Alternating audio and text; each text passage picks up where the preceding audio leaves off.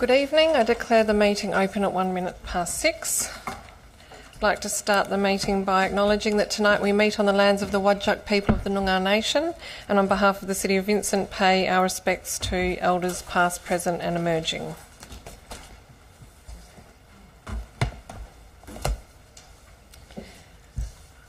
CEO, do we have any apologies or members on leave of absence? Through you, no, Mayor Cole, I've not received any. Okay, thank you. I'll just note that Councillor Harley is running late, but likely to be here shortly. In relation to public question time, I'd like to welcome you all to tonight's meeting, members of the public gallery. We do have public question time now. This is your opportunity to approach the microphone and speak on an item on the agenda or raise another matter with council. We do ask that you state your name, your address and the item to which you're speaking, and we do ask that you speak no more than 3 minutes. So there's no particular order, it's just a matter of who would wish to approach the microphone first. So please go ahead. Cole, yes, that's the case. We received a petition in relation to item 9.3 on tonight's agenda, which is the same item as Mr Gill referred to. It is from Mr J Evans of Maple Street, North Perth, and contains 45 signatures from local residents and businesses in the area opposing the extension and upgrade of the telecommunication facility on Blake Street, North Perth. Council members, in accordance with the Meeting Procedures Local Law, Clause 2.24, there are a number of options available to Council in considering this particular petition. They are, I'll just recite them for you. The motions that Council can consider in dealing with a petition are, firstly, that the petition be received, or that the petition be received and a report be prepared, or the petition be received and referred to a committee for consideration and report, or lastly, that the petition be received and be dealt with by the Council. My advice, Council members, would be to pursue that last option that's available to you, that is that the petition be received and be dealt with by the Council as part of its determination of item 9.3 on tonight's agenda. I would agree, unless there's any objections from any council members. Okay, I'll put that we receive the petition and deal with it as a council in accordance with item 9.3 on tonight's agenda. Do I have a mover, please? Moved Councillor Hallett, seconded Councillor Castle. All those in favour? I declare that carried. Thank you. We now have confirmation of minutes, and we do have 3 sets of minutes. We have the ordinary meeting of the 1st of May 2018. Can I please have a mover and a seconder? Moved Councillor Loden, seconded Councillor Harley. All those in favour? Declare the minutes carried. We have the special council meeting of the 8th of May 2018. Can I please have a mover? Moved Councillor Loden, seconded Councillor Hallett. All those in favour? Declare the minutes carried. And the special council meeting of the 15th of May 2018. Moved by Councillor Loden, seconded by Councillor Murphy. All those in favour? I declare the special council meeting minutes carried. Thank you. We'll now go to announcements by the presiding member.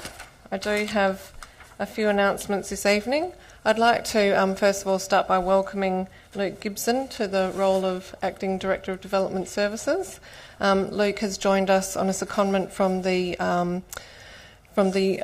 City of Gosnells. Yes, I was thinking city or town, City of Gosnells, and has come to us as a manager from there. So this is a great development opportunity for Luke, and it also is a great opportunity for our director, John Corbellini, to take parental leave and spend time with his new baby. So we wish you both well.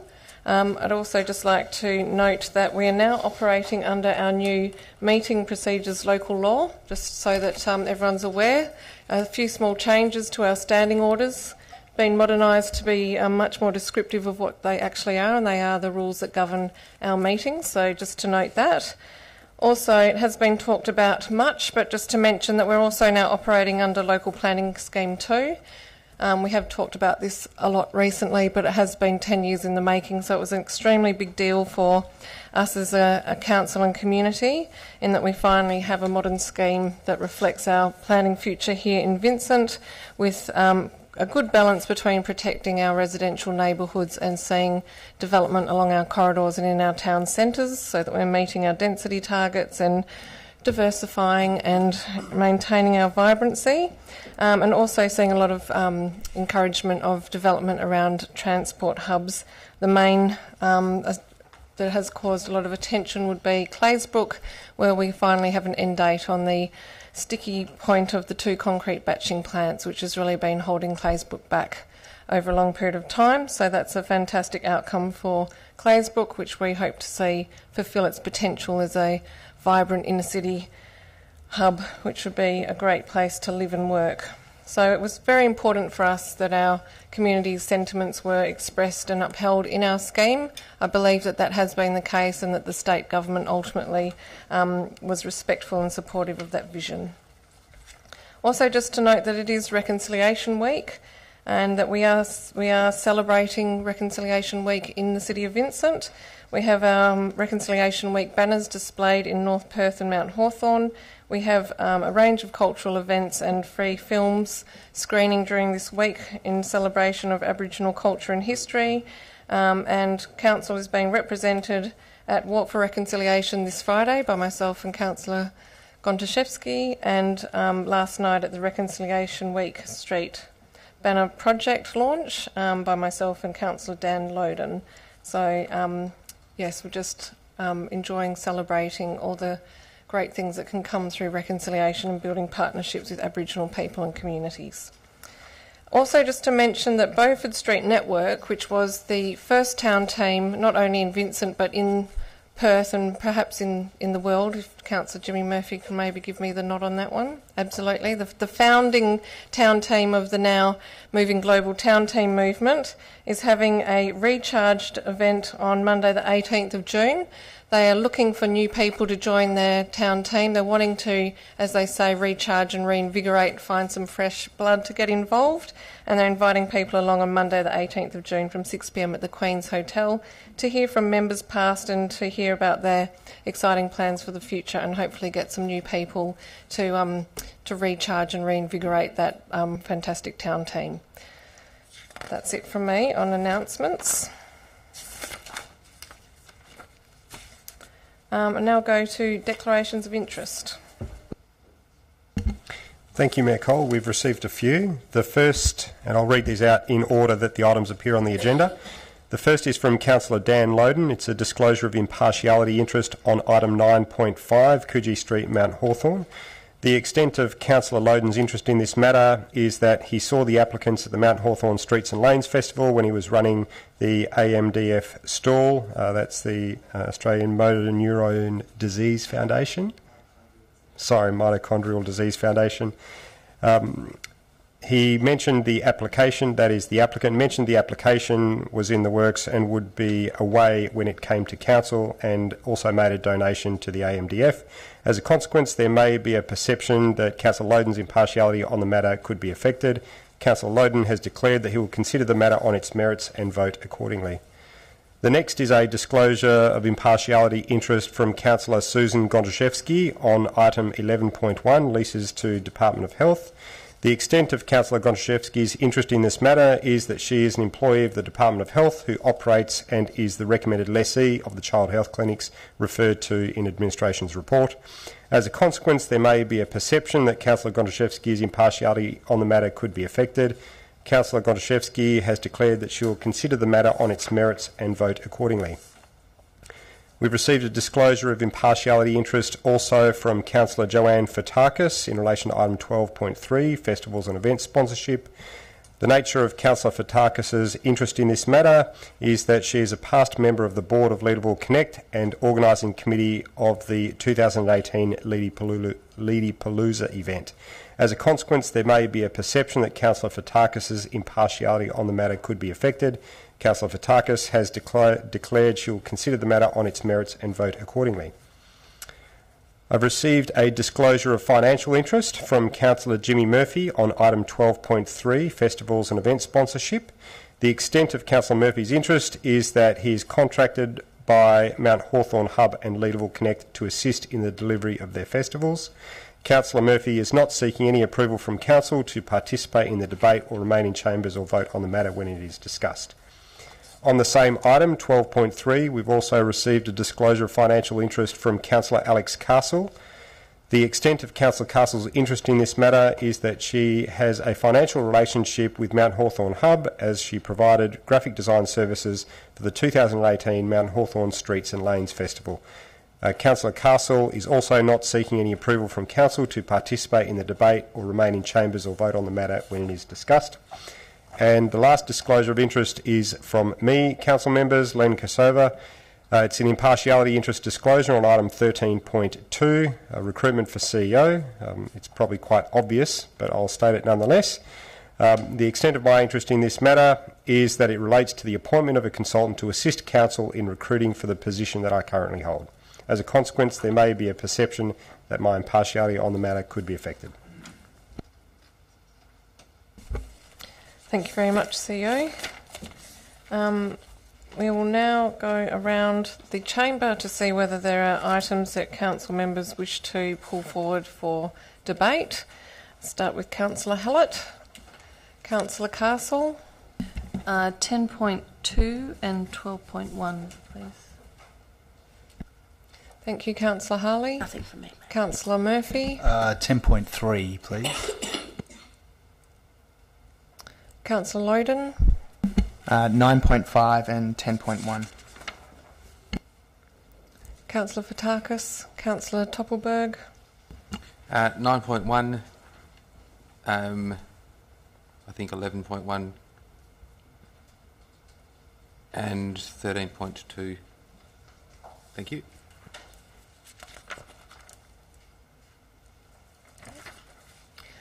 Councillor Gontaszewski. Okay.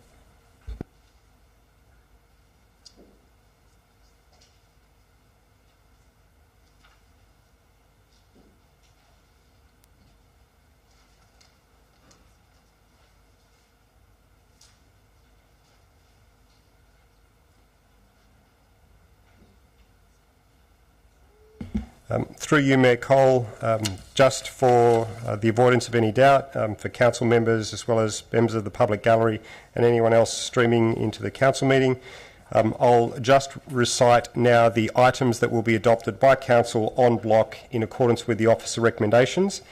These items have not been the subject of a public question, nor are they absolute majority items, or have had a financial or proximity interest disclosed by a council member, and nor are they absolute majority decisions. So the following items which Council will now be adopting en bloc are item 9.2, item 9.4, item 9.6, item 10.4, item 11.2, 11.3, 11.4, 12.2 and 13.1.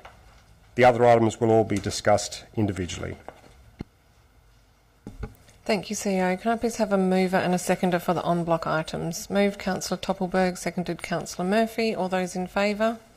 Declare the en bloc items carried.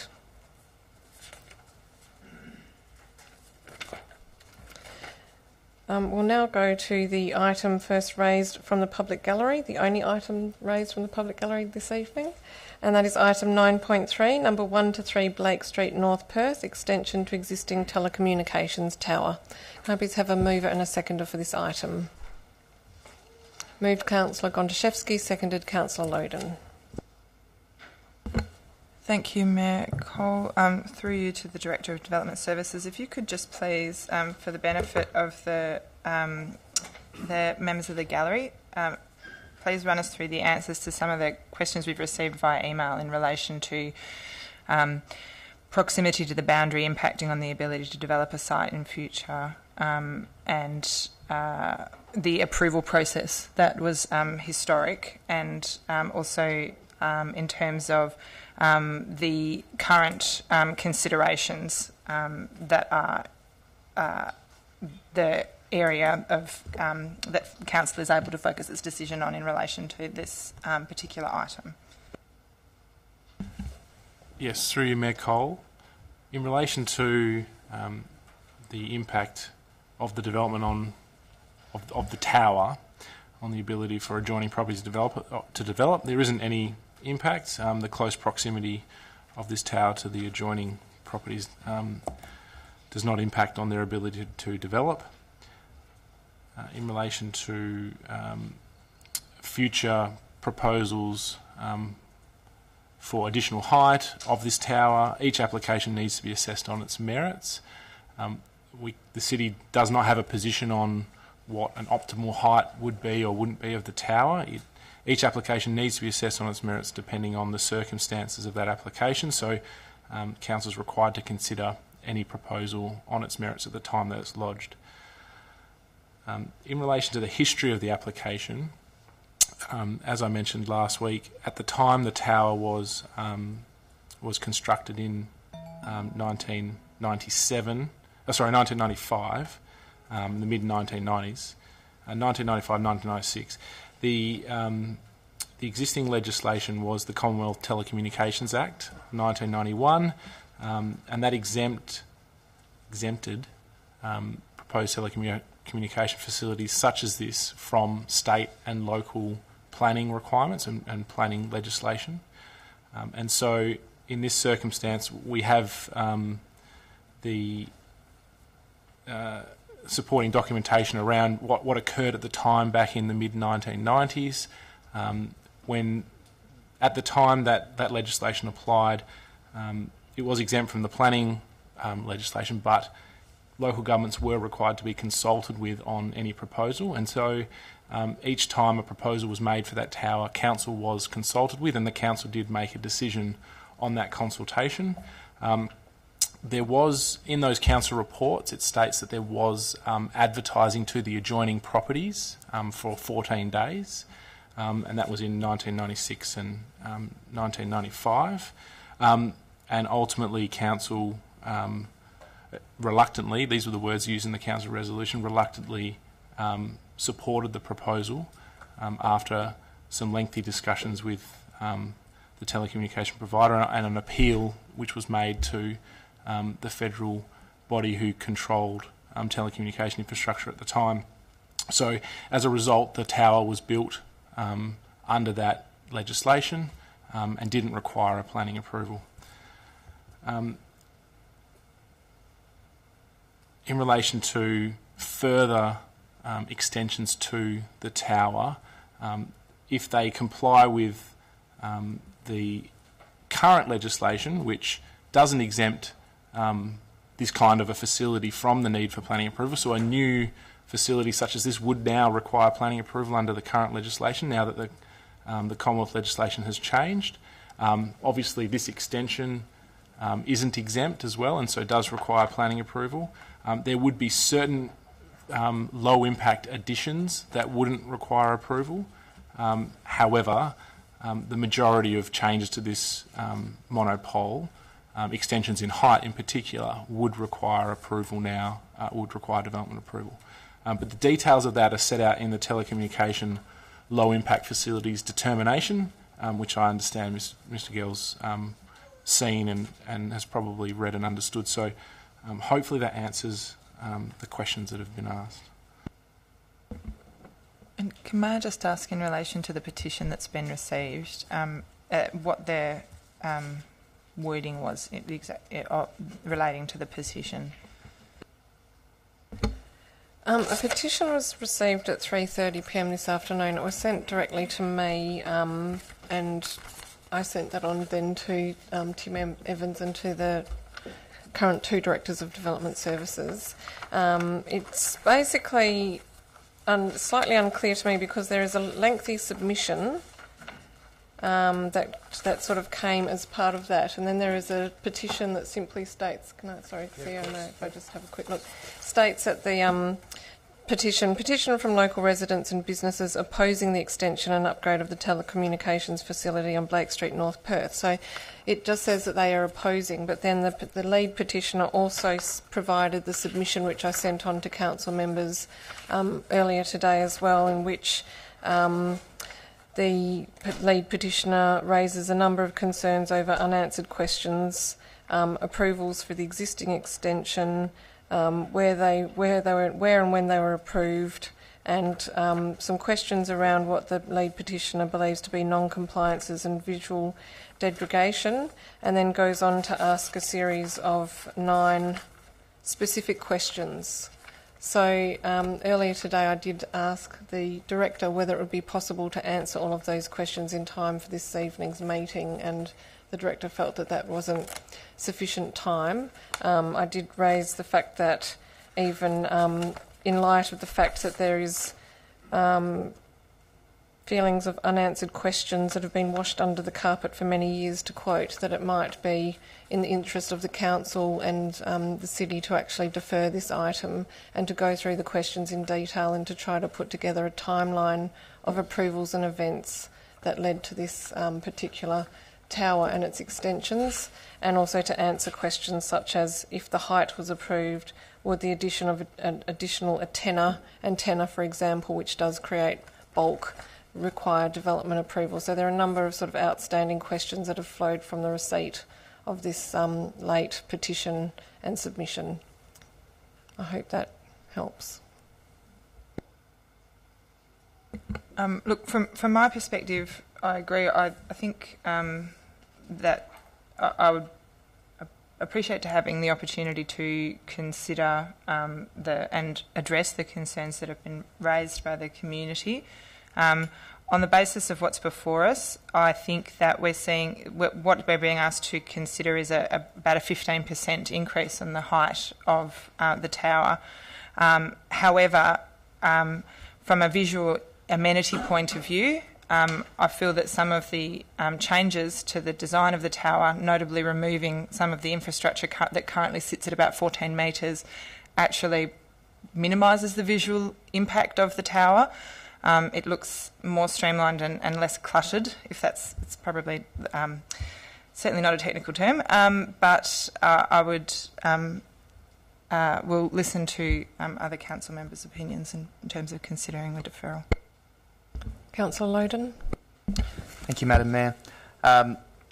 I guess in light of the additional information with the petition, that would, to me, appear to warrant some further consideration by administration to provide answers to those questions.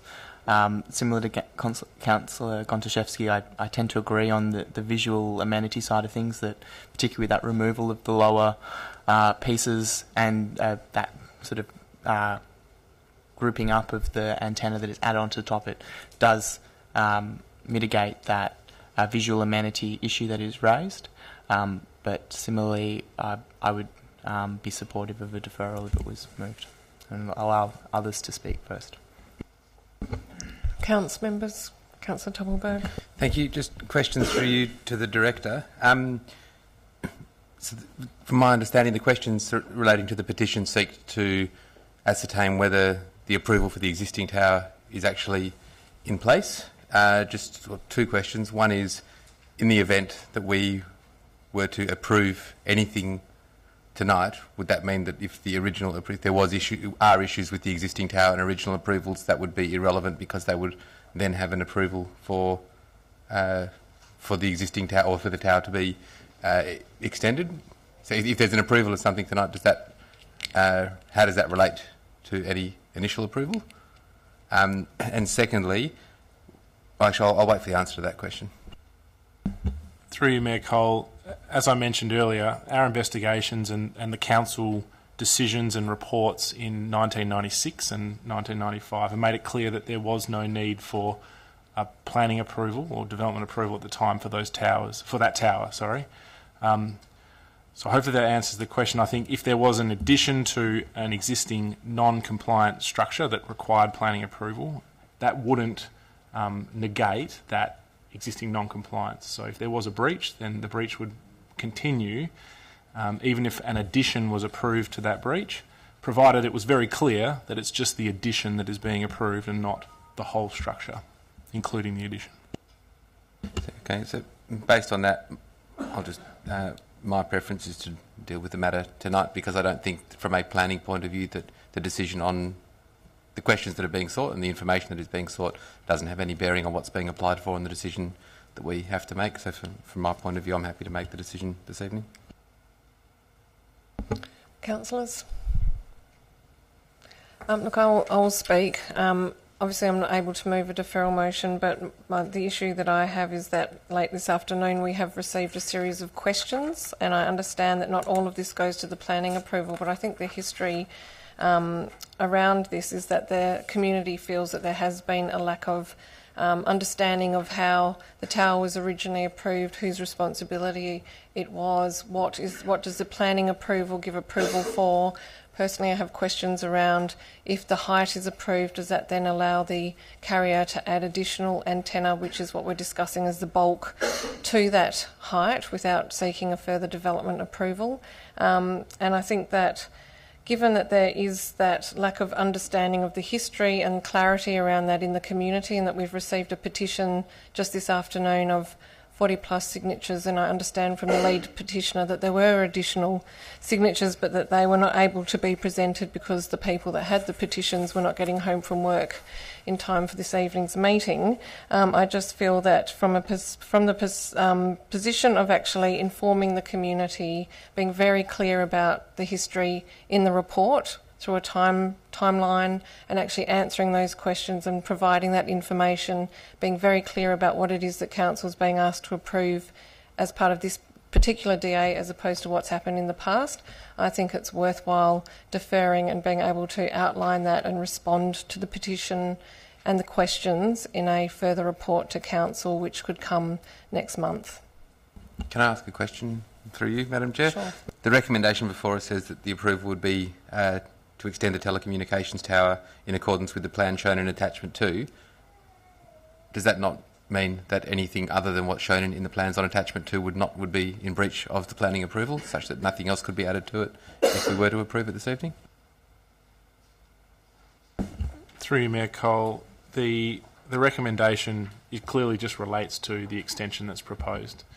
It doesn't mean anything else is in breach. It just means that... Sorry, the question, so what's shown on there in terms of the antenna and the, I don't know the technical term for the devices that are shown, there are antennae, so they are shown to be, some to be removed and some to be added. The recommendation, as I read it, says that it's to approve in accordance with the plans shown, so anything other than the install new Optus GPS antenna, refer to GPS antenna notes, blah, blah, and the removal of the other, anything other than that would not be in line with the approval if we were to approve as recommended. Is that correct? Yes, through you, Mayor Cole, that's correct. Through you, Chair. Yes. Thank you. Pardon me, I note that the community consultation occurred back in February through to March, so quite a long time ago.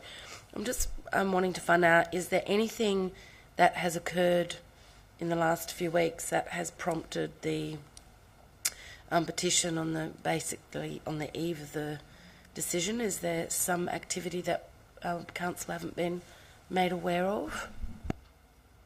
Yes, through you, Mayor Cole, I would suspect that as a result of the report being finalised and all of the submitters, as well as all the residents that were advertised to originally, being sent a letter advising them that the report was available on the website and would be presented to the council briefing last week and the council meeting tonight, that as a result the submitters and those that were advertised to originally reviewed the report and have subsequently raised their concerns.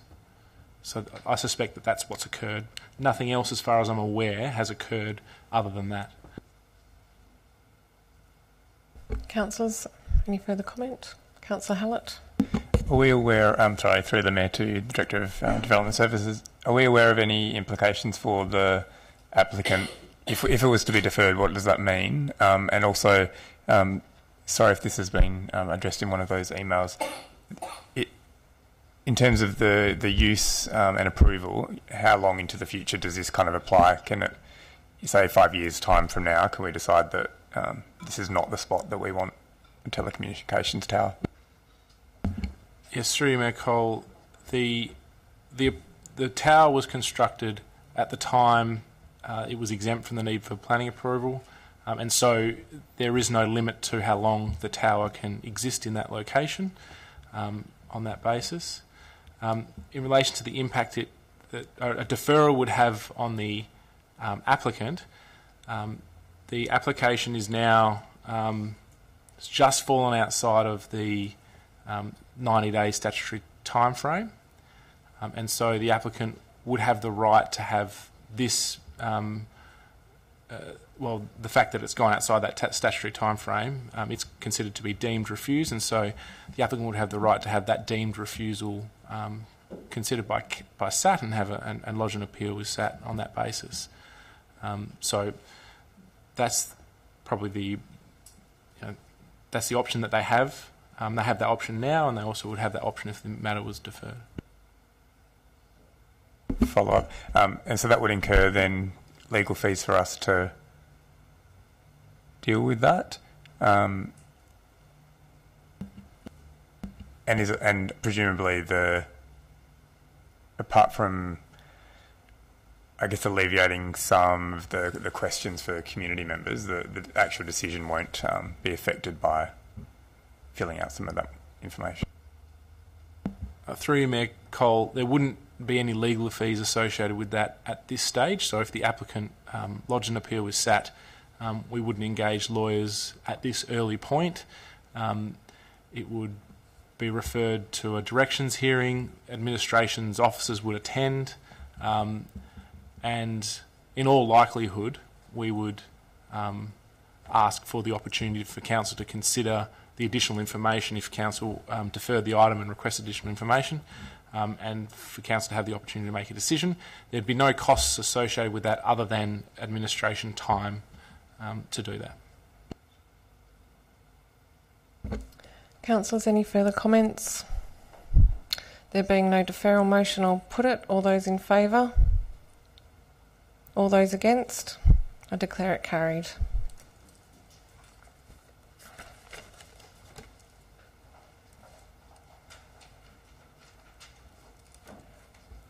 Okay, we'll go to item 9.1, number 110 Elmer Road, North Perth, proposed dwelling. Moved Councillor Topelberg, seconded Councillor Gonchevsky. Thank you, Madam Mayor. So I have a couple of questions in relation to this, and then I'll make some comments. I understand... Actually, I'm going to ask the CEO a question, if I may, firstly. So just a question through you to the CEO. I understand that the briefing notes that we are provided for council members only, but if I have a question that specifically relates to information provided in the briefing notes, am I free to discuss them or to quote them in this forum? Through you, Mayor Cole, yeah, I absolutely have no issue with that. But also, if you go back to the origins of the council briefing when it was first established, and the rules surrounding that council adopted, it provides that the CEO can release the information contained in the briefing notes based on a request from someone who's affected by the proposal. But in any event, the briefing notes just serve as a bit of a log of questions and requests for additional information that council members publicly raised at the council briefing last week. If that information was available to administration, I know it would have been presented back to council last week at the briefing session, so I have no issue or concern with that. All right, so my question relates to landscaping. So I'll just read the comments in relation to that were provided in relation to, so effectively the plans as drawn or as provided, and so particularly the landscaping plan, which is on page 26 of the, from 26 and 27 of the agenda. So talks of the total canopy coverage shown is 37.29%, and it shows 9.29% falling outside of the property boundary and 13% falling within the building envelope. So just for my clarity, and apologies I didn't come back to you offline, I suppose, on this, but that means that roughly 23% or 22.3% in total, so effectively 23% of it is either outside the property or shown as overlapping the building. That's not 23% of the 37%, it's of the 30%. Okay, so it's effectively give or take half of the landscaping, okay. So the next bit, so the officers have assessed the tree species wouldn't be appropriate, and so the planning condition that's there basically says you have to meet the minimum 37.29% plus the deep soil zones, but we're saying that ensuring that the lands deliver the the city identified a variety of other species will be appropriate and would deliver more than that by growing up and over the development and spreading out appropriately above the right-of-way. So the right-of-way thing I don't have an issue with, or I just have a bit of a misunderstanding about what the intent is and where the trees are and what species and how they would look that are supposed to be planted either in deep soil zones or on the second storey to grow beyond the third storey to provide that canopy coverage, and what that then means for this property and for others in terms of, because I guess we're looking at things being planted at 3 metres that are supposed to grow another 7 metres high and then have their canopy. I don't know where they're going to put the soil to be able to grow those within the development. Can I just get an explanation of that, please? Yes, through you, Mayor Cole. The trees that are proposed on the first floor aren't appropriate species for that location. They won't grow to the height that the canopy diagram has shown, and they would need significant deep soil to be able to grow in the way that they've shown. So smaller species are appropriate in that location, and they will cover appropriately. There are species, lots of species available that would cover that area, so provide canopy over that area, but wouldn't grow up above the building. So those internal courtyards won't have large trees growing up and above the building. The area where there is a significant opportunity to provide the canopy coverage, which has been identified by the city's technical officers, is that eastern side where those 3 trees are shown. At the moment, the very small trees are shown in that location, but there is lots of species that are much larger that could be grown within that deep soil space, and they would grow out over the right-of-way and potentially up and above the building. So that's where the opportunity for the canopy coverage comes from, and that's where the technical officers have come to the conclusion that the 37.29% can be delivered quite comfortably with the deep soil zone and configuration of that development. Hopefully that answers the question. Thank you.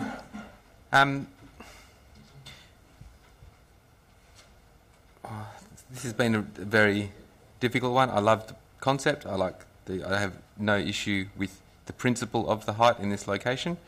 I think that the site, I think it's a clever design, generally speaking, in terms of making use of a site that, whilst not currently, will absolutely be impacted by the development that Local Planning Strategy 2 allows on Fitzgerald Street. And I think that it has whilst it has gone over the allowable height and hasn't completely contained itself within a pitched roof, it does, the design principle allows, I think, is sensitive to the area, broadly speaking. I do have significant issues with the actual design outcome that's been proposed. I've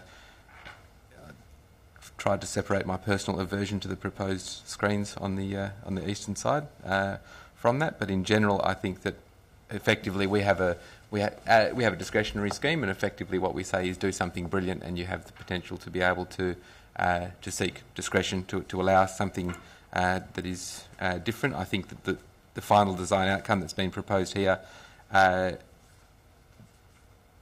me, doesn't justify the overall height that is proposed. I think that the design needs to be better in order to, as I say, I don't have a problem with the principle of the height, but I will listen eagerly to the debate, but I generally don't think that it sits well enough within the landscape and within the surrounding properties to be able to be approvable in its current form, but I'll happily listen to the debate.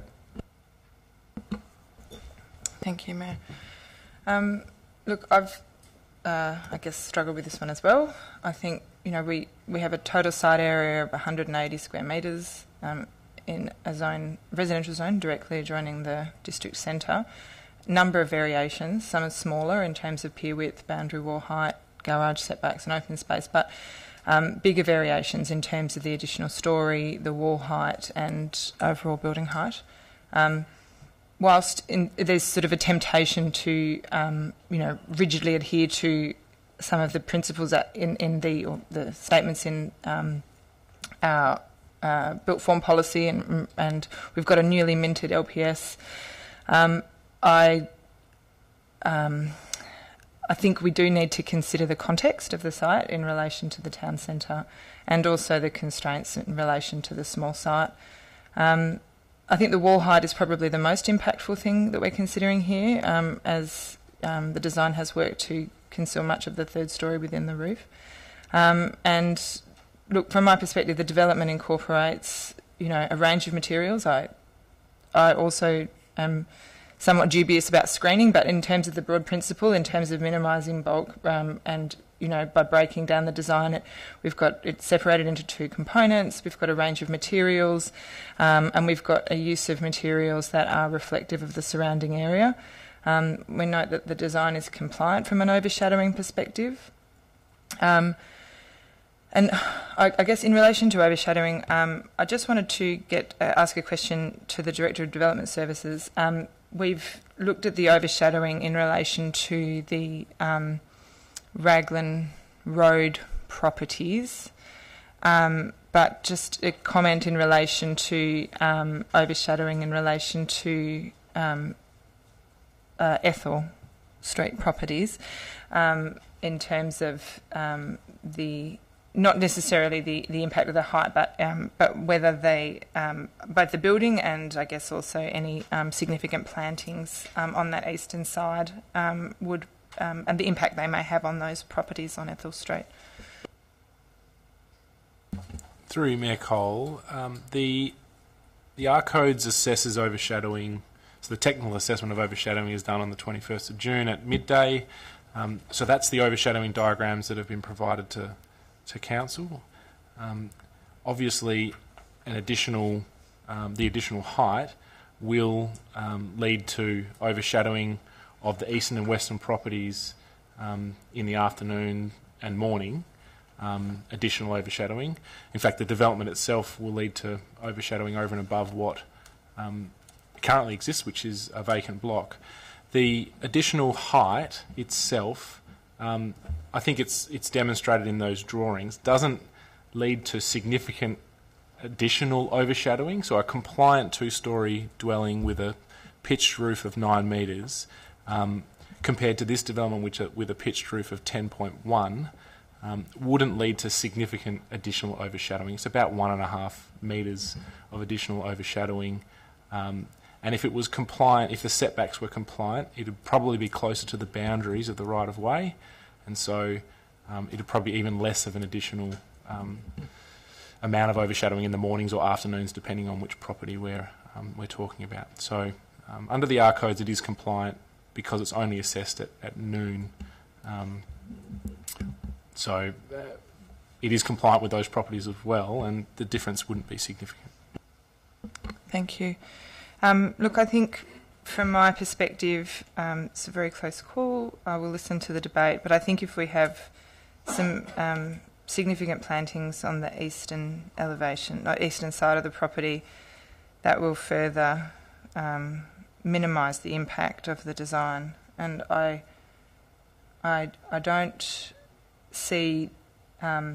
I feel that the design and the comments in the report and the applicant's response has indicated that there has been a consideration of the design principles in this application in relation to using different materials and the way that the building has been separated. So at this stage I'm supportive of the officer recommendation.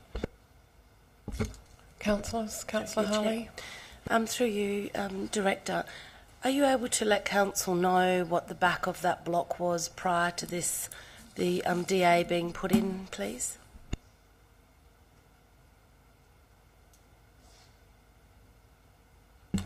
Through you, Mayor Cole, I can't provide definitive information on that, other than to say I believe it was rear yard. But I haven't looked at that history, and I don't have the intra mapping system to confirm that. So other than the Google Maps seems to show it as rear yard.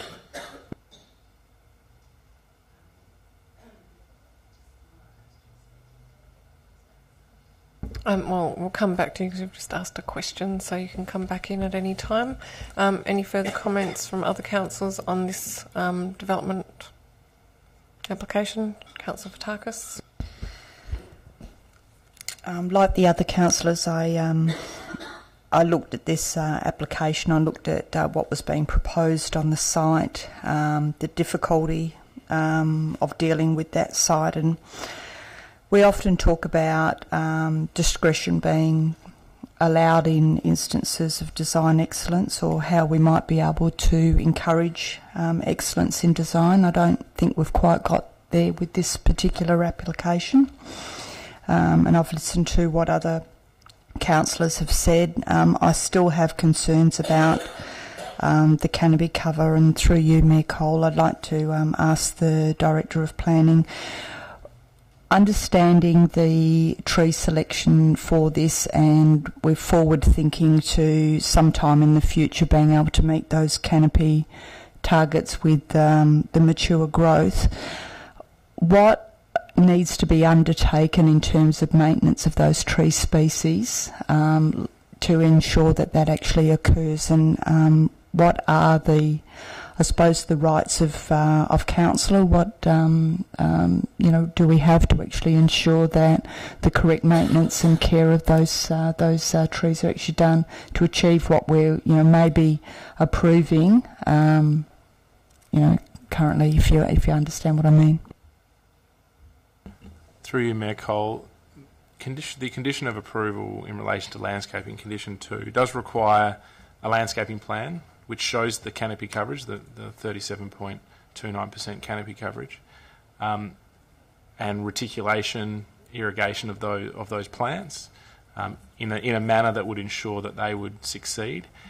If those plants fail, that landscaping plan is then required to be implemented by the developer, and the owner is required to maintain that landscaping thereafter. So if one of those trees dies or isn't establishing in the appropriate manner in accordance with that landscaping plan because of a lack of irrigation, for instance, the owner would be required to replace that tree or install or correct the irrigation to ensure that the landscaping has been installed and is being maintained in accordance with the plan. So it is part of the planning approval that has been recommended and would be enforceable through the Planning and Development Act. Through you, Mayor Cole, does that also include required maintenance to get tree species to that height? No?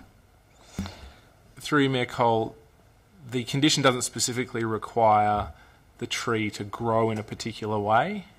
It simply states that certain types of trees should be planted and that they need to be irrigated and maintained in accordance with the landscaping plan. It doesn't require the growth to be of a particular amount each year or for the tree to reach a particular height. That's dictated through the species of trees selected and the irrigation required.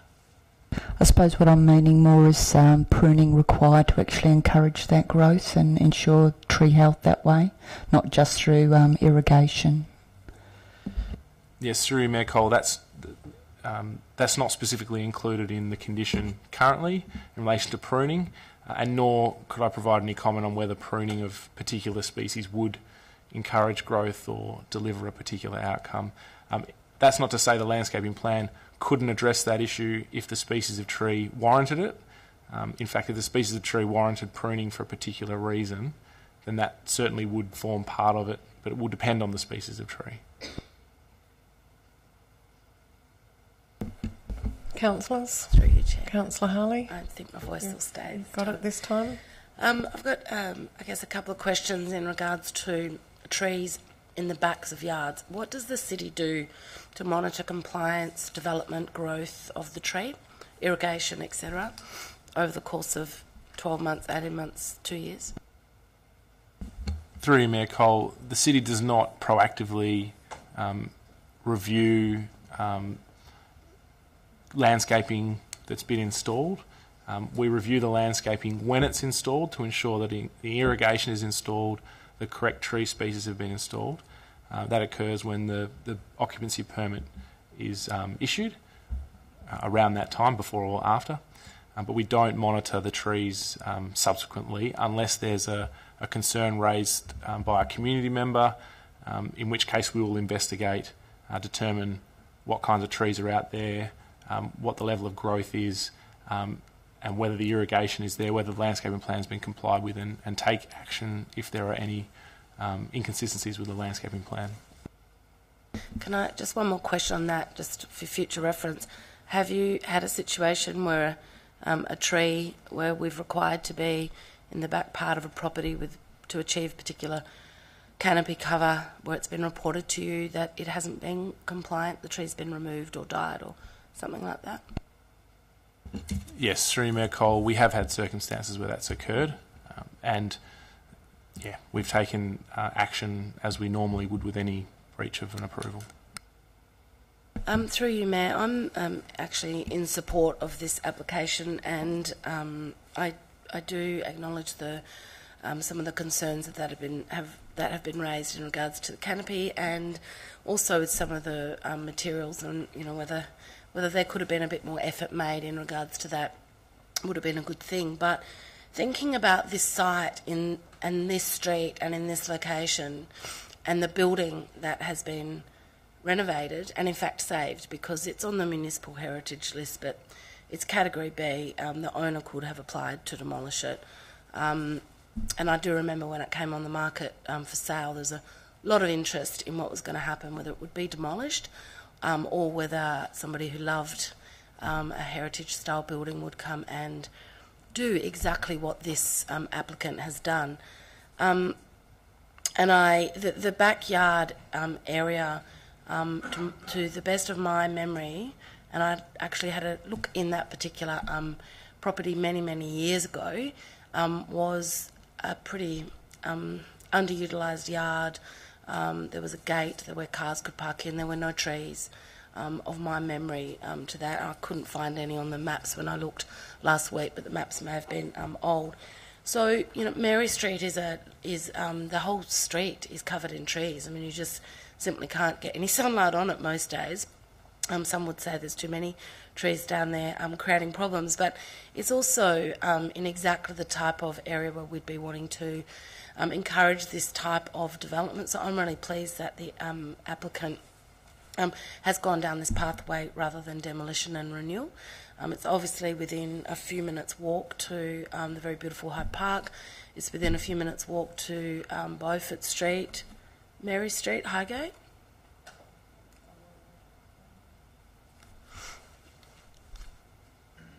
Sorry, I'm on the wrong item. Yes, we're talking about 101 Sorry, Elmer Road. I was following the agenda and I'm on item 9.4. My Yep. apologies. Okay. I'll come back to my notes when we get to that Okay. item. All right. Would anyone else like to speak to item 9.1? Okay, look, I'll make a few comments. Look, there are obviously some issues around the height. There have been issues raised by a resident that potentially goes to this issue of the eastern side and the high wall. I tend to think that some of the comments that Councillor Harley was making about Mary Street actually do apply. I thought that you were talking about this item because they are thoughts that I was having around the fact that this is actually quite a good location for a development with some additional height, that it does directly abut the rear of Fitzgerald Street, which will be 6 stories under. Well, it now has the potential to grow to 6 stories in time under LPS2. In terms of the height itself, the difference between a pitched roof at 2 stories versus what this is at 3 stories with it being partly concealed is 1.1 metre. And where there is that additional height to the wall, I do think that while it might not be to, design, the articulation in terms of perhaps there could have been less reliance on screening, etc. But in terms of as Councillor Gontaszewski has mentioned, the variation in materials, the fact that there's some attempt to make the screen look interesting, that the fact that there will be the trees planted along this elevation, and that there is a single carport, not a double.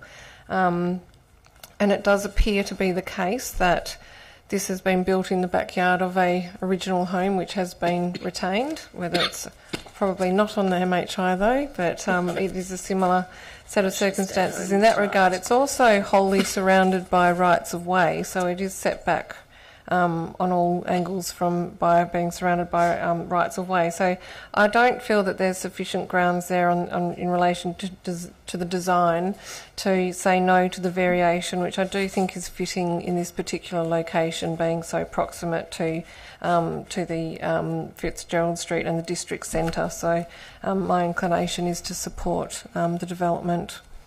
Are there any further questions or comments before I put it? All those in favour? All those against? I declare it carried with Councillor Toppelberg voting against. Okay.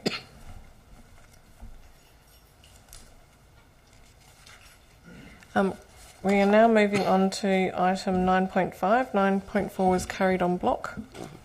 So that's double whammy. I should have stayed in bed. So we're looking at item 9.5, which is 131 Coogee Street, Mount Hawthorn, proposed awning to single house. And just to note that there is an alternate recommendation on the table. Do I have a mover for the motion? Moved Councillor Toppelberg, seconded Councillor Gondaszewski. Thank you, Madam Mayor. I support the officer recommendation. Let me get to it again. So, to me, this is... let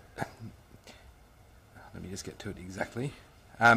So, for me, we have... just let me confirm, we are on item 9.5, aren't we? Yes. That is correct. I'm just confirming because that's not what was up there before, and I was... Okay. So, through anomalies in the planning framework and through perseverance, and I have no issue, I have no issue with the applicant pursuing what is allowed to them, but I feel as though the streetscape generally, but this property in particular, has been significantly compromised through the desire of the applicant to end up with an outcome that is not in keeping with the rest of the street, and there is nothing about the drawings that I have in front of me that suggests, and it's not materials and finishes for me, there's nothing about it that suggests that it's going to do anything other than further impact in that way. I don't disagree that they are completely entitled to, with no DA, to remove the existing awning that's there.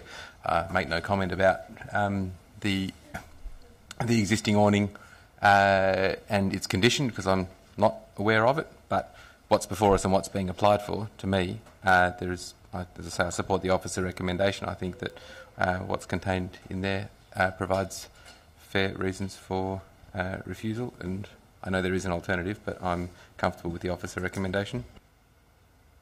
Councillor Gondaszewski. Look, I know that Sat made reference to this awning. I think that was in the context of the determination around the carport, but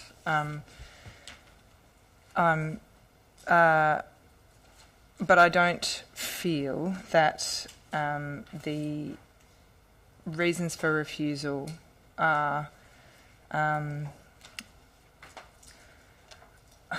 I can't stand by the reasons for refusal. I don't necessarily feel that they're defendable in that regard. I think that the removal of the awning is at the owner's discretion, and I think that the materials can be addressed with a condition. So I would be supportive of an alternative should this motion fail. Councillors. Councillor Loden. I guess the two issues that I see with this proposal is the visual amenity aspect of the design and the materials that are used. At this specific site, there is a slight hill that goes down, as it is in Mount Hawthorn. We are on a slight mount, and quite a significant tree on the northern side, which is directly in front of this, where this awning is proposed. So from the streetscape, unless you're physically standing right on the fence, it won't be visible anyway. So I feel like that addresses a lot of the visual amenity part of that. And I similarly would agree with Councillor Gonczaszewski that this can be addressed with a condition around materials and consistency of materials to deal with the inconsistency there. Councillors, any further comments on the motion before you? Okay, I'll put it. All those in favour of the motion? Thank you. 2 in favour, and all those against? I declare the motion lost.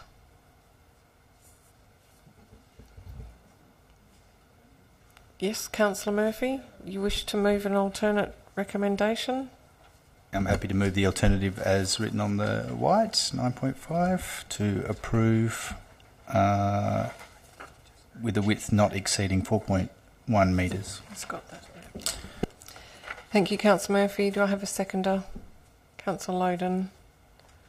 Councillor Murphy, do you wish to speak to the alternate recommendation? No, thanks. Councillor Loden.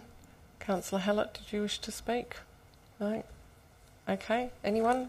No? Okay. I'm putting the alternate recommendation. All those in favour? All those against? Thank you. I declare it carried.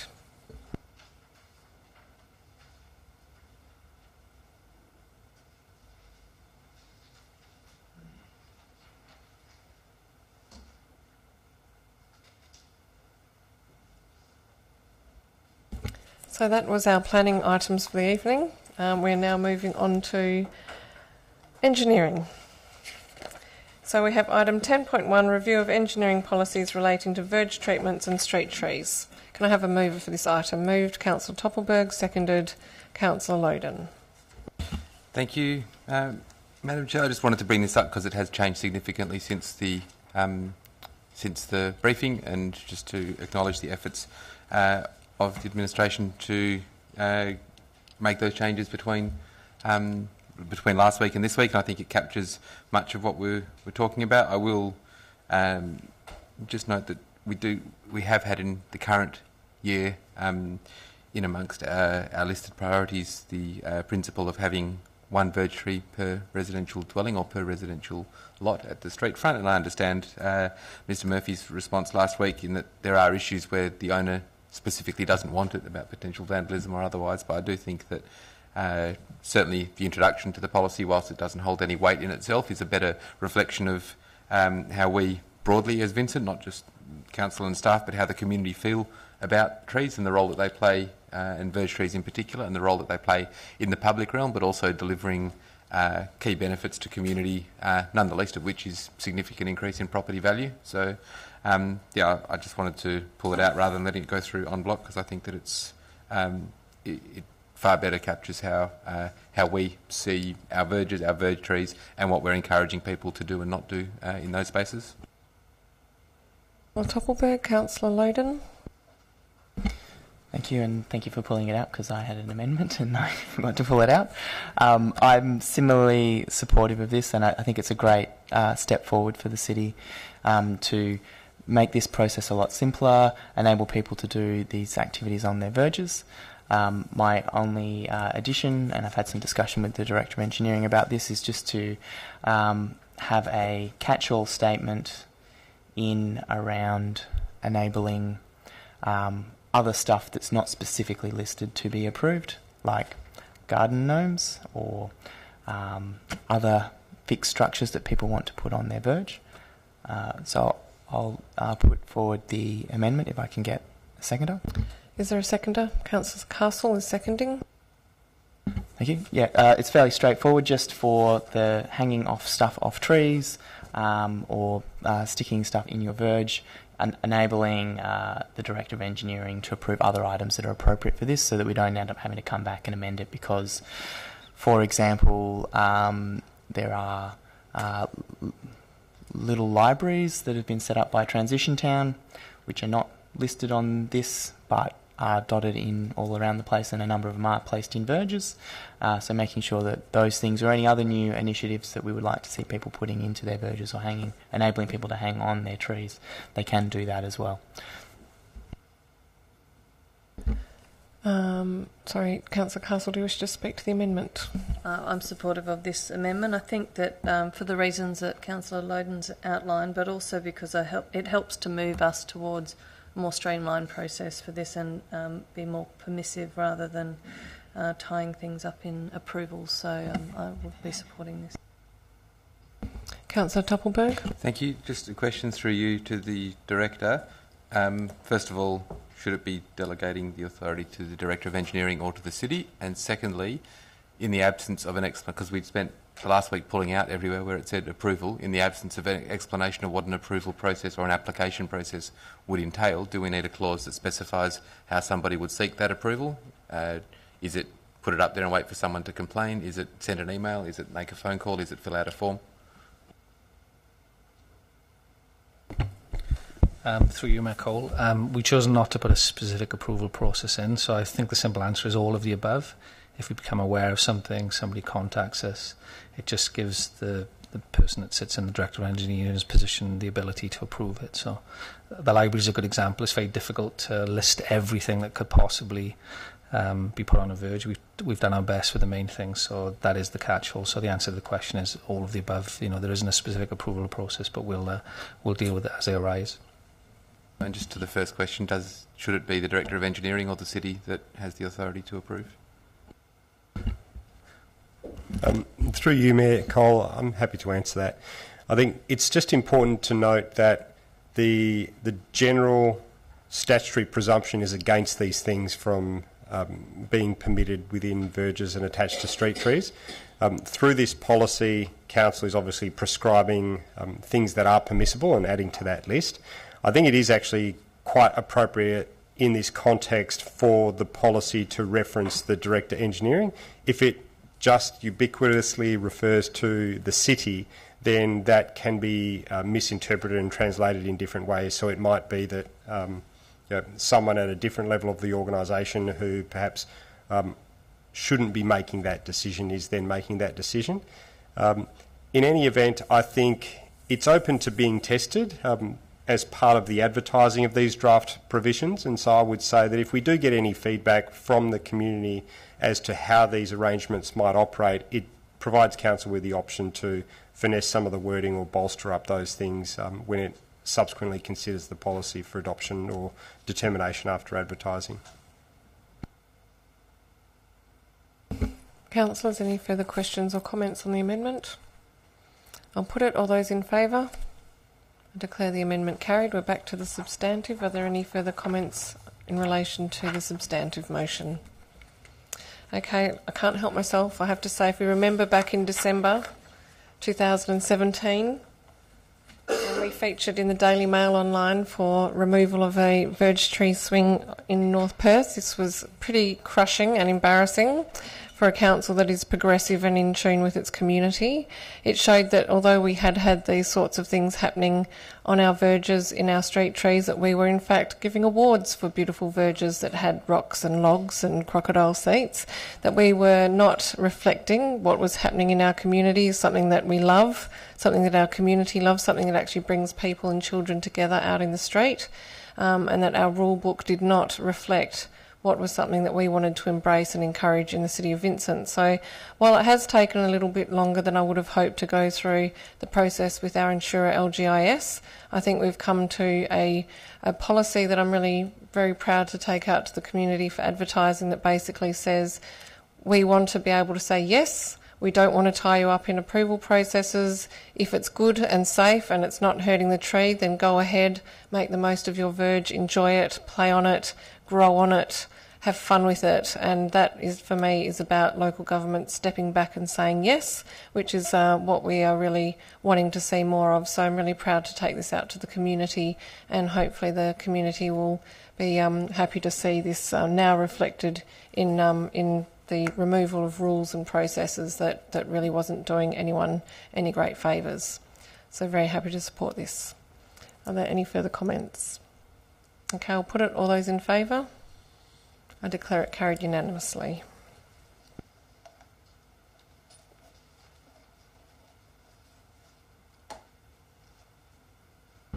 Okay, on to item 10.2, proposed traffic management and safety improvement, Edinburgh Street, Mount Hawthorn. Do I have a mover and seconder for this item, please?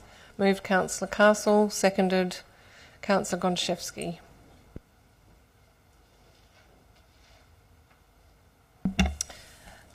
Thank you, through you, Mayor Cole. I am supportive partially of this motion, in particular the approval in relation to the speed humps around Edinburgh Street Reserve.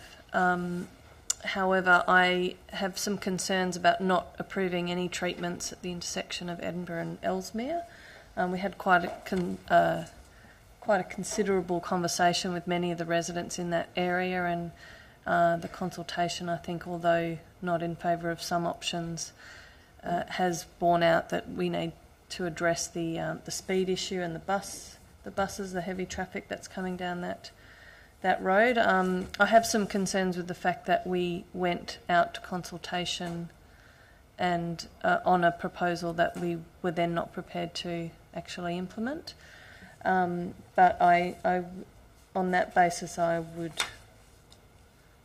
look to move an amendment, but I'm happy for other people to talk first if they would like to. I just wish to clarify, there has been a bit of a misunderstanding. So there are two alternative recommendations before you on the table for consideration. Unfortunately, one was a proposed amendment, but given that it's the opposite of what is being proposed by administration, both are actually alternative recommendations. Okay.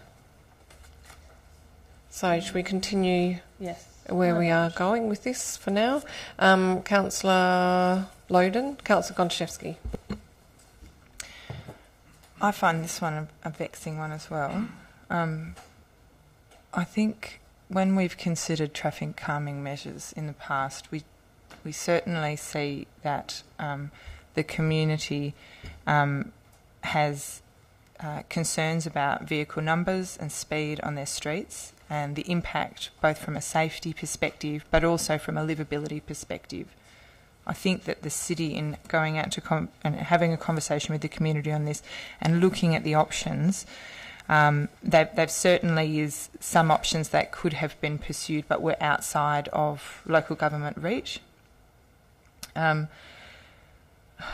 I think, just as an aside, but it obviously relates, I would really like to get to a point where, much like we've sort of reached with some of our considerations around parking, where we actually work towards the development of some sort of standard to determine our assessment and intervention in these circumstances that perhaps allows us to look at the evidence and but also, assess that against community concern, but have some sort of a guide, a different sort of guide to decision making, much as we've done with our parking. Because I guess I try and look at the objective evidence, and I note that as an access road, this road's operating within speed and volume criteria, and the report notes that the data does not support the need for traffic calming.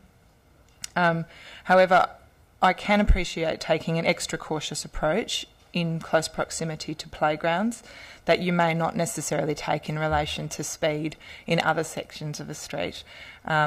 So I'm supportive of the recommendation in this instance. I would need to hear some more. I would need to understand a little bit more in relation to the community concerns in terms of supporting any alternative if the recommendation is not successful. Councillors? Councillor Loden? A question first. In terms of mitigating speed, if you were to be considering speed bumps or hypothetically either side of an intersection or a raised plateau, which would be more effective, or are they effectively the same result in terms of speed? Through Mayor Cole, very similar results. I don't support the current officer recommendation and would be supportive of an alternative recommendation to install speed bumps either side of the intersection. Councillors? Look, I did prepare 2 alternatives for council to consider, and then we did receive the information further to that at I think the day later from engineering with a bit more information, really delving into the comments on the raised plateau, which was received during community consultation. And while the overwhelming majority was in favour of the plateau, it did talk about the fact that those that are probably most proximate did have issues around the plateau. So I just wanted to ask the Director, the other option was really to look at just 2 speed humps on Edinburgh Street. So you're literally having two raised bumps as opposed to a plateau on all sides of the intersection. Would that result in less noise and potentially more flexibility in placement? So, you might call. There should be a plan that's attached to the amendment. I don't think it's actually attached to what's in front of you, but it was emailed, showing the proposal for speed humps either side. It's on the back, is it? Ah, that's good. It is there. You can see the speed hump. The speed humps proposed don't traverse the road completely. They're on one side or the other. So, in terms of noise, again, it's difficult to say. There would be a perception. If you were to measure the noise, it would be different, in terms of perception. So it would be a very similar outcome to the plateau. The only thing I would say, the speed hump, obviously, there's an up and a down motion, whereas the plateau, the up and the down motion are in a different place. So the noise is more concentrated in one location. But just further to that, in terms of the plateau, I assume that you'd have the up and down noise along Ellesmere as well as Edinburgh, but with the speed humps, you'd have the up and down noise just on Edinburgh. Yeah, that's correct, McCall. That's absolutely correct. Okay. Look, it is a difficult one. We had meetings with residents to talk through this issue in quite some detail. We did talk to them about the data and the fact that it was coming in under 50. We talked about the fact that the topography of the street has that clear run all the way through from Green down to Woodstock before you hit a red stop sign, and that it is a hill on the decline. And then in terms of the speed humps around Edinburgh Street Reserve, that was really about trying to have some more safety around the park, as well as noting that there is a bit of a sort of turn in the street as you approach Scarborough Beach Road. So I think that in terms of UMAG and where we're heading with this and the consideration of these issues, we are trying to take a bit more of a holistic approach. This one probably came in some months before that discussion started, and I think that there were some expectations raised through the conversations that we've had with the residents. I think I take Councillor Castle's point that going out and advertising a plateau, we should only really advertise what it is that we're prepared to do. I do think that useful information did come through consultation, in that those that were proximate had some concerns about that, so that was valuable, but it doesn't seem to be the only reason for administration not recommending the plateau. So when talking to residents, they talked about the fact that cars are having a clear run down to Woodville, not always stopping there regardless. The upper part of the street is concerned about bus traffic. We have had to refer them to PTA to have that discussion, but that does reflect in the 10% approximate of traffic coming down that top section is probably attributable to Transperth buses, which brings its own issues. The bottom part of the street has less speed than the top part, but does have the park. So this, from speaking to the residents, this is an issue that has been going on for some time. I understand, particularly from the resident that represented the top part closer to Green Street, that this has been something that the residents have sought from council in terms of traffic calming over a long period of time. There is a history. I believe there was an accident in the street many years ago, over 20 years ago, where there was an injury. So it's something that I believe, from speaking to the resident representing that part of the street, that has been requests made in the past, and they often will turn to Shakespeare Street, which is the model of traffic calming, and say, well, we want what they have. They understand that while the speed isn't being breached, that they're indicating that 50 is too fast on residential streets, and they feel particularly aggrieved, I guess, that they also have the bus route, which is great for local transport, but as residents they have vocalised that they're not particularly keen on having that volume of buses coming down the street. So whilst the data doesn't show that there's speeding above 50 to a point where you'd actually look at getting the police involved or anything like that, I think the residents are saying that they do want a calmer, slower street. I know that we're trying to pursue our 40 kilometre an hour travel speed zone trial, and that ultimately that's a way of trying to get speeds on streets to reflect, I think, the community sentiment that's coming through. But that is some time away in terms of seeing that filter across Vincent, and I think that we do still need to deal with the residents' requests as best we can with the tools that we have before us. So I would certainly be in favour of having speed humps in both locations. I think the plateau, given that it hasn't been well received by the residents that are most impacted, probably isn't the way to go. But I do think that my point would be that to not put traffic calming there, I think there would be general upset and discord in the community, given that we've gone out and consulted on a plateau and showing some indication through conversation that we are prepared to deal with the topography of the street. Councillor Harley? Through you, Chair, I'm just wanting to find out about the residents of at 88 and 83 in particular. So the four residents who would be most, or the four houses who would be most affected by whether it's a raised platform or speed bumps, did they respond? Were they involved in consultation, and have they voiced a particular view? Because quite often people want a speed bump, they just don't want it in front of their house. So I'm just wanting to know from your Director whether you're aware of their view.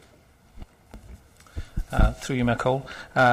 We did provide some additional information as part of the follow-up notes from the briefing, and to summarise, I'm just looking at the information now. The 88 were opposed to the plateau. So were 86. 83 again were opposed to the plateau. 85 didn't respond. So you're right. I mean, it's fairly normal for the people that are most affected and closest, although they don't object to traffic calming in general, they do object to the structure being outside their house. So that's reflected in this consultation. Through you, Chair, sorry, just to clarify, is that objection to the platform or objection to the speed humps? Again, through you, Mayor Cole, that's objection to the plateau. We didn't ask a specific question about the speed humps. The speed humps are an alternative installation. Through you, Chair, I'd be really reluctant to be approving speed humps outside residents where they've already been opposed to a platform. A lot of people want speed humps until they're outside their house and they realise how noisy they are, and they may calm traffic on the approach and on the egress, but they don't reduce noise. In fact, they add to noise on the street. And I know there's some people on Anzac Street not happy. They're quite. My view is they're unsightly, and they make our streets difficult to navigate around in some cases. I'm really surprised that the residents that street they feel needs more calming. I regularly go down Edinburgh Street, not because I'm rat running, because it is actually the easiest way for me to get home when I'm coming from the north and I'm trying to get to my house, and it's incredibly slow. In fact, I find it quite hard if you wanted to go very fast. And there's always traffic. There's always cars parked on either side of the street, so it's actually quite a narrow street when you drive down when there's cars on both sides. So I would be very concerned about us approving any alternatives that result in speed humps when those residents where the speed hump is going to go out the front of have already said no, or they've objected to a platform and may well end up with speed humps outside their house instead. So not sure how we navigate around that. But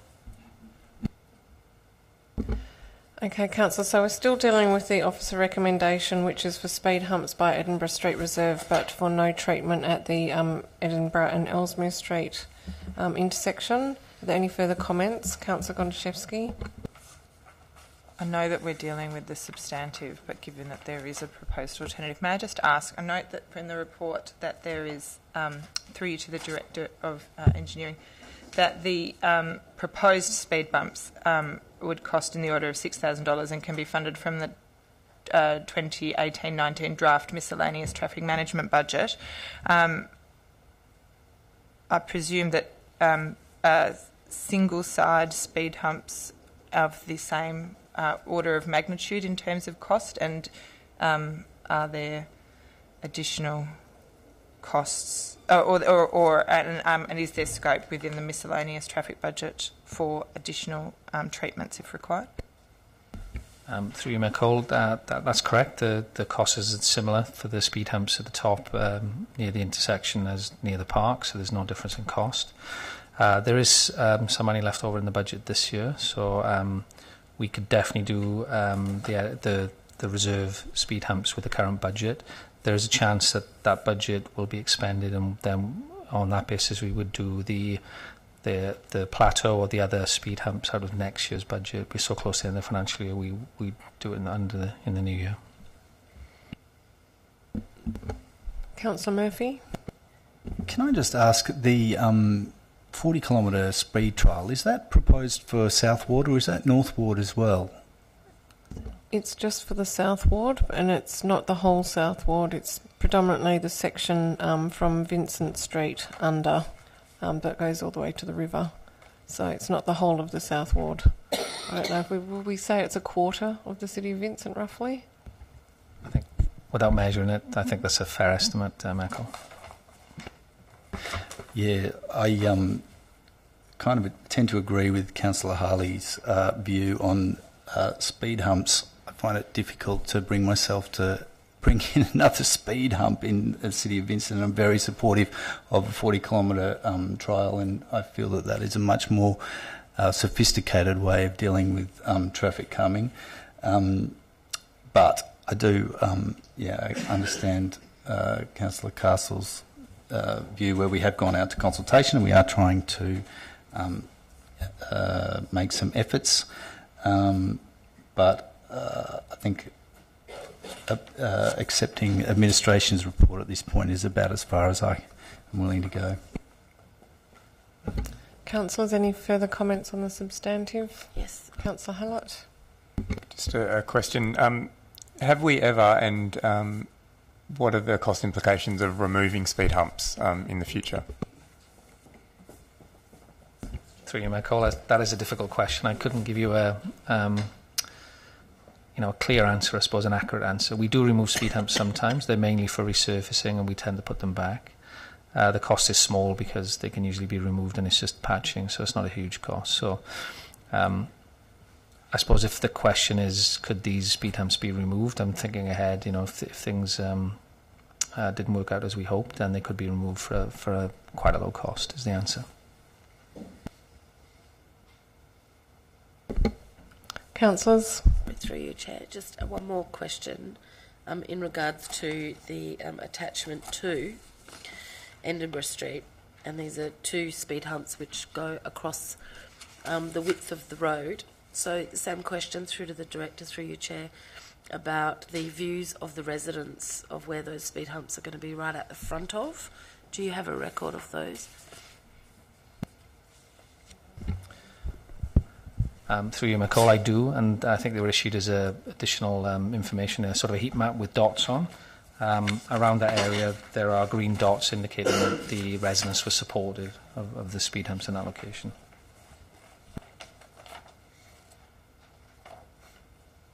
Any further comments or questions? Okay, I'll put the substantive. All those in favour? All those against? I declare it lost. Does anyone wish to move an alternative recommendation? Councillor Castle, moved. Seconded. Councillor Loden. Oh. Should make it That's up to you. That's up to the mover and seconder. on the yellow. Yes. Yes, you Yellow. do. Councillor Castle, are you moving the yellow or the orange? Oh, sorry.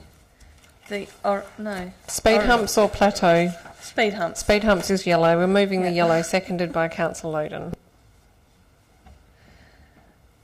I think we've really covered most of the issues here. I think that although the data and the speeds don't technically satisfy the requirements for treatments, I think that the anecdotal evidence and the consultation has clearly shown a desire for some treatment, and that I think that in the circumstances this is the better option of the treatments that we've considered.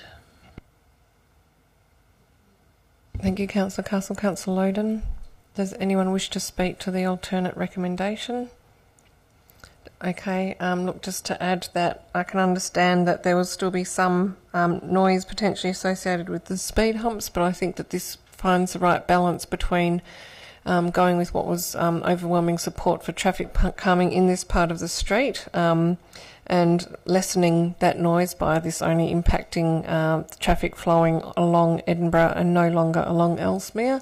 I would have serious concerns with not putting a treatment here, given the way that this process is sort of carried through on this occasion and the way in which I believe, having been part of the process, that there has been expectations that topography would be a major consideration in this particular matter, and that's really the reason why I'm supporting it. Ideally would love to see 40 kilometres across all of Vincent, but I think that is still some time away, and in the meantime I think this is a viable solution to deal with the issues expressed by the residents over a period of years. Any further comments? I'll put it. All those in favour? All those against? Is that 5, 4 and 4 against? Yes, 5, 4 to hit. So 5, I believe there are 5 hands in the air for 4. Can I just check? Yes, carried. Thank you.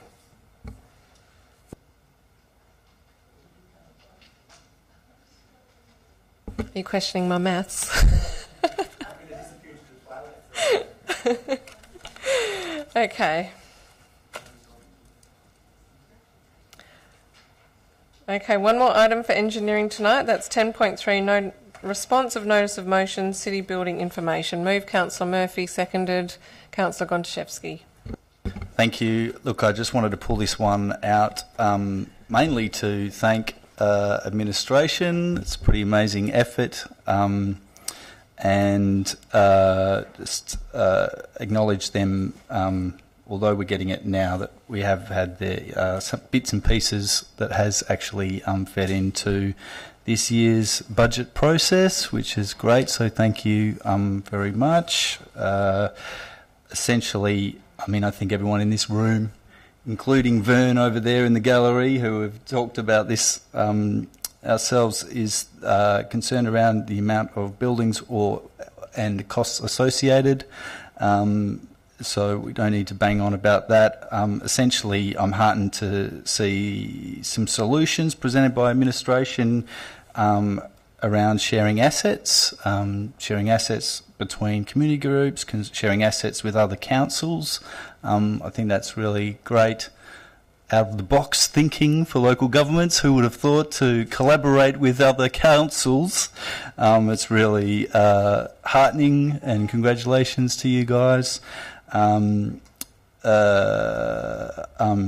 also stoked. I'm also pleased with the.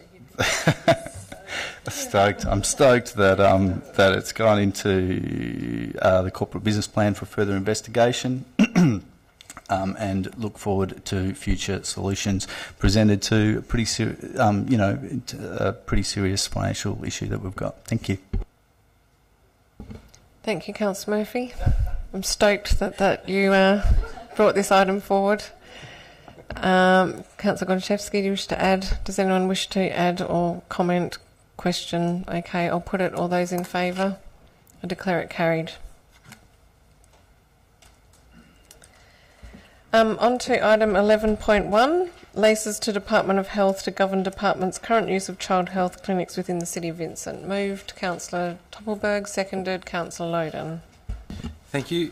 A couple of comments. I note the department's reluctance to provide usage information, which, under the guise of it potentially compromising some of, whether it be privacy or health matters or otherwise. But I think that we've got broad numbers in here that effectively is if you average it out, is a few visits per day per centre. But we don't know if one of them's completely underutilised and one or two of them are at breaking point and need perhaps alternative premises or servicing. So I think that's a little bit disappointing given how small we are. But I wanted to note that the change to item 2.2, which talks about a lease extension, it's not giving an option.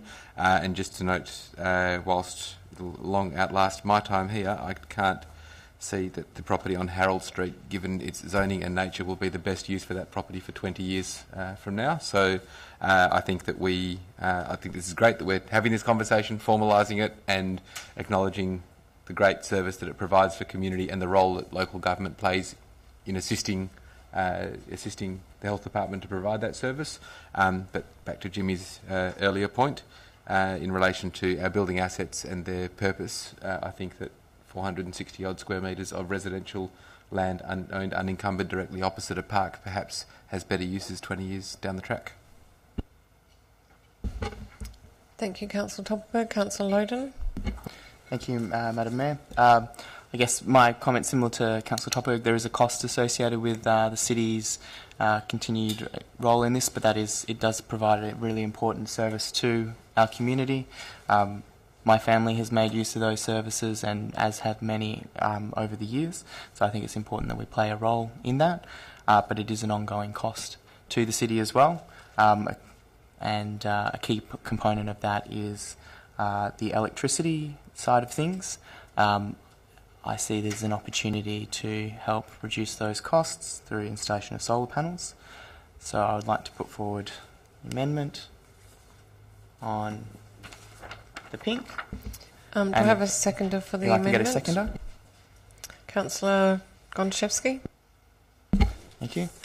I have had some conversations with the Director of Corporate Services on this, and there is some updated information around the cost of electricity and who pays the bills and so forth. And so I just wanted to ask a question through the Director if she could provide that updated information for everybody. Through you, Mayor Cole, we have been able to get some more detailed information on electricity charges for those three sites. It is a little difficult in that some of the meters cover obviously more than the one location on those sites. One being Mount Hawthorn does have its own meter, so we were able to get specific information on that. It appears that over the last 12 months for those three sites that we're talking about setting leases in place, the electricity charge is around $4,500. So of that $7,000, roughly around $1,500 each. It varies a little. So in discussing whether solar panels are an appropriate solution, we've looked at it in the broader context of a proposal to conduct a much more strategic review of solar panels across all of the city's buildings in 2019, 2020, and there's money in the budget for that at the moment. So at this stage, administration wouldn't recommend going ahead with the amendment. And just to clarify, in terms of who's responsible for the electricity for the Loftus Centre? Thank you. Through you, Mayor Cole, as a consequence of that discussion, we did uncover that the Loftus Community Centre has been paying the electricity for the Child Health Centre until this point. Now that we've uncovered that information, we are talking to Loftus Community Centre about how that's managed going forward. It's likely that they'll on-forward the cost to the city, and we'll meet those as part of the through the lease revenue that we're receiving. Thank you. So I agree with the principle of doing these investigations. I guess I just don't see a reason why we need to delay an additional year. This seems like a fairly simple one to me. You're looking at $4,500 worth of electricity bills every year. That equates to roughly 15 to 20 kilowatts of solar panels on those two facilities. They, as we've seen from previous investigations, they pay for themselves in 3 to 5 years. So waiting an additional year whilst we develop the sustainable environment strategy to then tell us that we need to do something we already know we need to do, doesn't seem to be a point in waiting. And so as such, I would appreciate people's support. Councillors? I just want to ask a question. Sorry, Councillor Gontaszewski. Oh, look, I was just going to ask a question in terms of the child health sites. I understand the intent of the amendment, but just given that the sites are located, for example, Mount Hawthorn Child Health Nurse is located within just underneath the main hall at Braithwaite. I'm just wondering about actually just putting solar panels on for the child health facility in the absence of dealing with the main hall and potentially the lesser hall, for example, and the toy library, given that it's part of the one building. If you could deal with that, if you could actually, for example, would the long-term goal be to provide solar panels for the entire site to service all of the main hall and lesser hall, rather than doing something that would just service what is effectively a room within that whole complex? Thank you, Mayor Cole. Mount Hawthorn is the one that has its own, at the moment, has its own meter, so that would be the one that is more simple to do as a standalone solar solution. The other two premises would be a lot more difficult. We would have to look at standalone meters. My understanding is that that's the only way that we can have them connected up to solar. So there would be an expense associated with that we wouldn't have, obviously, if we were looking to do the whole building. So hence the preference to sort of look at it more strategically. Mount Hawthorn, however, we could look at doing on its own at the moment. The challenge that we have is whether the power is mostly being used during the day, which is an issue that's come up when we've looked at the other solar facilities that we're installing this year. We're not sure whether most of that energy is being used during the day or some of it's used at night, for example, security lights, refrigeration, sterilisation equipment, etc. Councillor Gontaszewski? Look, I'm really supportive of doing investigations. But I do think this is being dealt with within the draft corporate business plan. I would probably prefer to do this in a stepwise structured manner, and I get concerned when I can appreciate the sentiment, but I do think if we, I think that we need to consider these things in the context of the broader project as part of the broader corporate business plan. So despite being the seconder, I'm not supportive of the amendment. Councillors, any further comments on the amendment? Councillor Murphy? I just wanted to say I do support investigation, but I do also support the amendment in the sense that, I think it'll just come back in the plan that we need to do solar panels, and if we need to get a battery, we can get a battery. So that's my view. I'm happy to support it. Councillor Toppelberg? So the amendment as it's written says if it's economic, so we're on the pink, so if it's economic, that's all right. I've answered my question. That's okay. I'm comfortable. Councillors? Look, I will speak to the amendment. I feel there's been a pretty strong objection from administration in the comment, and I am concerned about looking at clinics within broader City of Vincent-owned facilities. My preference would be that if we're going to look at a facility, it would be in its entirety. We'll be looking at the roof space to generate the power for the whole, the two halls. We're doing the upgrade of the lesser hall next financial year. I do think this is slightly ad hoc, and I would find it strange to consider going in and putting solar panels just for the use of the child health nurse without considering the broader the broader use of that facility and actually just putting solar panels across the roof space to service the whole facility. So I do appreciate the intent. I note administration's preference, and I just would prefer to see an approach that it would be at least strategic in line with what administration's saying, but also would take into consideration whole facilities and not just one operation out of an existing facility. So I don't support the amendment. Any further comments? Okay, I'll put it. All those in favour? All those against? I declare it lost. Back to the substantive.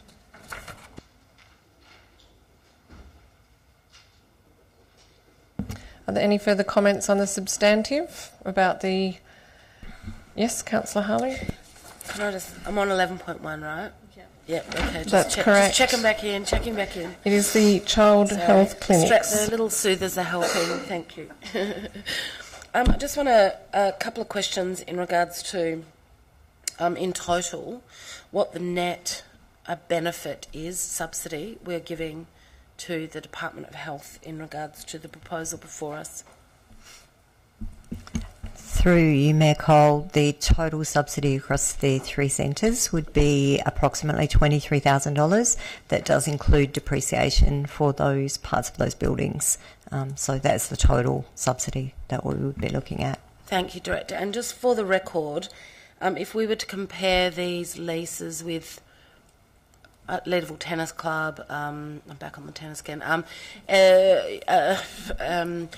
any of the toy libraries, any of the play groups, what are some of the things that we are paying on behalf of the Health Department, not wording that right, sorry, in comparison with other leaseholders? So what are the Health Department not paying in comparison to other leaseholders, apart from rent? Through you, Mayor Cole, it would very much vary on a lease-by-lease basis, okay. And we are working through some of the leases where there previously hasn't been much of a commercial approach to them at all. But I would have to come back to you on case-by-case basis. It very much varies depending on what the organisation does and the value it adds to the community, etc. Yeah. I guess my point is that our move is for to ensure that our leaseholders are paying a fair tenancy rate. I know it doesn't occur in all of them, and that they take responsibility for some of the costs, including in sometimes infrastructure and some of the maintenance. Obviously, every lease we have is a little bit different. I don't support this. I absolutely support the work of the child health centres. My own son was taken to a child health centre in Wanneroo. They had one for the entire city of Wanneroo. It was a long time ago, back in 1986. So I'm sure they've got a lot more clinics now. I am disappointed that we don't have usage figures, because I would be certainly, my understanding of the child health centres is they take from the local intake. So in a 4 square kilometre city, we are serviced by a lot of clinics, right, for such a small area. The health department budget is $14.1 billion. And I have to ask whether they need the money more than we do.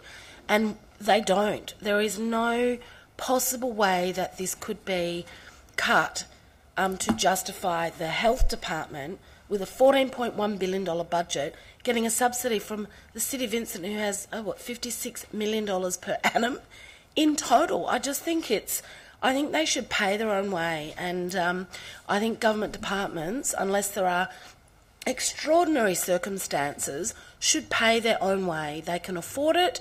If this was a little non-government organisation providing a service to the city, I would look on it completely differently. Of course I would. I would look on it differently if it was a playgroup, actually, because in terms of benefits to the city and its residents, I think you could just as easily argue that there are benefits in the child health centres as there are in playgroups, as there are in having, a good choice of medical practitioners. And Mount Hawthorn in particular is completely overserviced by medical practitioners, I have to say, for the record. We are spoilt for choice in regards to everything you can possibly imagine: medical, dental, physio, chiropractic, the whole lot. I haven't looked closely at Highgate and the other areas, but I would say as a local and inner urban area, we are well serviced by medical practitioners generally. So I cannot, in good conscience, support a $14.1 billion organisation receiving a subsidy in the amount that's being proposed by the officers. So I definitely won't be supporting it. Councillors? I just had a couple of questions, Director of Corporate Services. I just wanted to follow up on my question at the briefing last Tuesday, where I talked about the fact that would there be possible to have some recognition that the service is provided in partnership between the Department of Health and the City of Vincent, given some of the issues that Councillor Harley has just raised. Was there any opportunity to discuss? Oh, sorry, I see. Sorry, the CEO is pointing out to me that it has in fact been acknowledged in clause 2.14, which now states that the Department of Health is to acknowledge the support of the City through on-site signage and references in documents where appropriate. The other question I had, thank you, CEO, thank you for answering my question.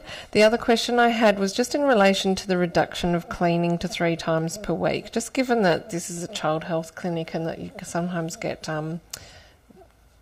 babies that have low immunity and small children that are prone to share illnesses and be susceptible to illnesses. If it was found that the 3 cleans per week were not sufficient, would the City be able to require the Department of Health to pay for any additional cleaning services?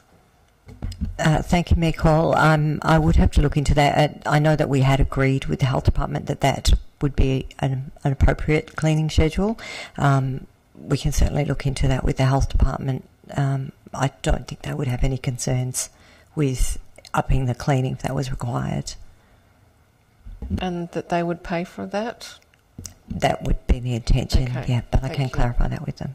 Thank you. Okay, look, I'll just make a couple of comments. I do take Councillor Harley's point, but I would also like to acknowledge that this is the first time we've actually been able to get any funding from the Department of Health. This is actually funding that has never been paid. I know it's only $5,000, but this is a step forward to where the City has been providing these facilities and bearing this cost over a large period of time. So I'd like to say thank you to the Director for actually getting us to this point where we're actually having proper leasing arrangements and that we are getting some payment from the Department of Health. I think this is a good starting point. I also would like to say that it is really great to see that a clause added that there will be acknowledgement of the support of the City, because I do think that it is important to say to customers of child health clinics that this is not only through the Department of Health but through the support of the City of Vincent.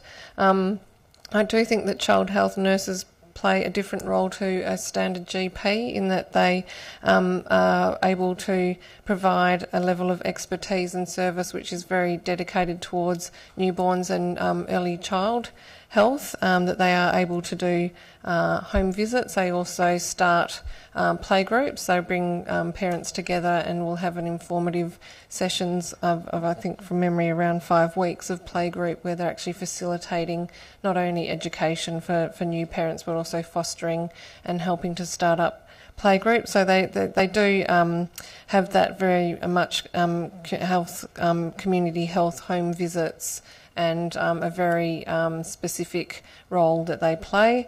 And I think that they do develop really strong relationships with new parents in their local communities. So I think it is a really important and valuable service which is quite different to anything else offered in the community.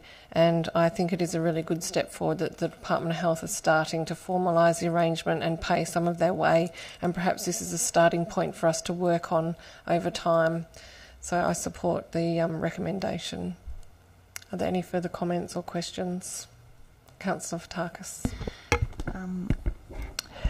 Just with regards to, through you, Mayor Cole, to the directors, with usage levels, and I noticed where we've got on point 2.4, based on current usage levels, what, in the event that we suddenly see a substantial increase in the usage of those sites, do we have an ability to renegotiate that lease amount? Through you, Mayor Cole, because it would be written into the lease, we would have the capacity to renegotiate that lease amount. And just on the cleaning, I'm like Mayor Cole, I'm surprised at only three times. I think it was Councillor Harley, on 3 times per week. I mean, I'd like to actually know what the health department's own regulations are with regards to private childcare centres, because I would anticipate that would need to be done on a daily level. So I'd like to actually have some assurance that that's consistent with their own expectations of other similar privately run facilities as well. Councillor Fotakis, was that a question or a comment?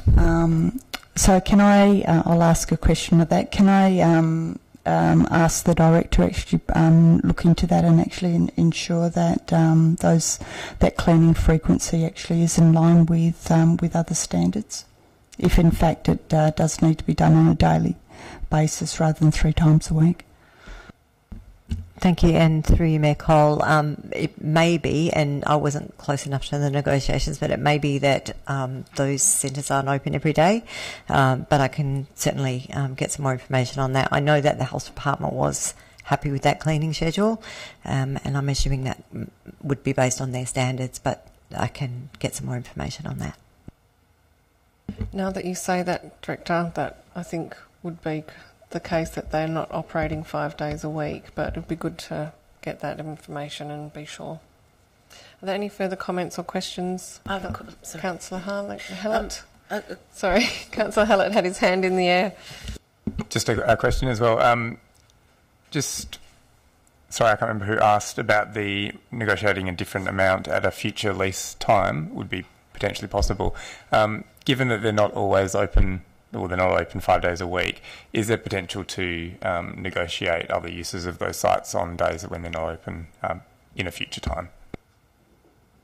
Through you, Mayor Cole, at the moment the lease is specific for to child health services with Department of Health, but they could certainly approach us, or we could explore those options with them for using it for other services as well. The other thing is in relation to the lease fee at the moment, it's for the 5-year period, but the lease extension, as Councillor Topberg rightly pointed out, is completely at our option, and that would obviously allow us to negotiate further on the lease fee. Councillor Harley? I have a question just triggered by Councillor Fotakis' question about whether the director has to hand, or whether you could send it out to councillors, the actual opening times of the clinics, because from what you've just said, they're not all open 5 days a week, which makes the whole thing a bit more curious. But it'd be interesting if you could please distribute those, or advise council now if you've got those opening times to hand. Through you, Mayor Cole, I don't have those opening times to hand at the moment, but we can certainly get those distributed fairly quickly. Councillors, any further comments or questions? Councillor Topberg? That will close the debate, but I'll happily do so at this point. I just want to make a general, and I did ask the question last week at the briefing. It is historically been, since this service has been in operation, historically it has been an unwritten partnership effectively between local government and the Department of Health. This isn't them imposing an external service to non-Vincent residents that we're giving them free space for. This is a critical service, and my understanding, you can't refuse it. It actually is provided to every single child that is born within our boundaries. So for me, it's actually a community service that the department is providing and we're providing the space for. I don't see this as cost shifting or, I've been fairly militant on those sorts of things over time. I actually see this as a great service that is provided historically between local government and the Department of Health, and we are moving towards formalising that arrangement, but the idea that it's somehow their service, that it's almost exclusively for our residents in the locations that it is. And I would hate to think that by turning around and saying, no, pay for all your outgoings, pay for all your electricity, pay for the building maintenance costs, and give us $20,000 a year in rent because that's the commercial rate. We all of a sudden have one child health centre within Vincent and people have to wait days to potentially get in. I think that would be a terrible outcome. So, yeah, I think I'd like to get some more information in the long term, sometime in the next 4.5 years before we revisit this again. about how many of the centres that operate are owned by local governments and how many the department either leases commercially or owns or otherwise, because I think that would be interesting in the broader context. But certainly in terms of the service that's provided in Vincent, I don't think this is something that the Department of Health is getting a free ride from the City of Vincent. I think we are helping to provide a critical service for our local community, and it's being offered by the Department of Health. So I'm comfortable with the officer recommendation. That closing debate, I'll put it. All those in favour of the motion? All those against? I declare it carried. That takes us to community engagement at item 12.1, seasonal licences for use of Charles Verriard Pavilion, Modernians Hockey Club and Chewett Hill Cricket Club and Mount Hawthorn Cardinals Junior Football Club. Can I have a mover for this item, please? Moved Councillor Castle, seconded Councillor Gontaszewski.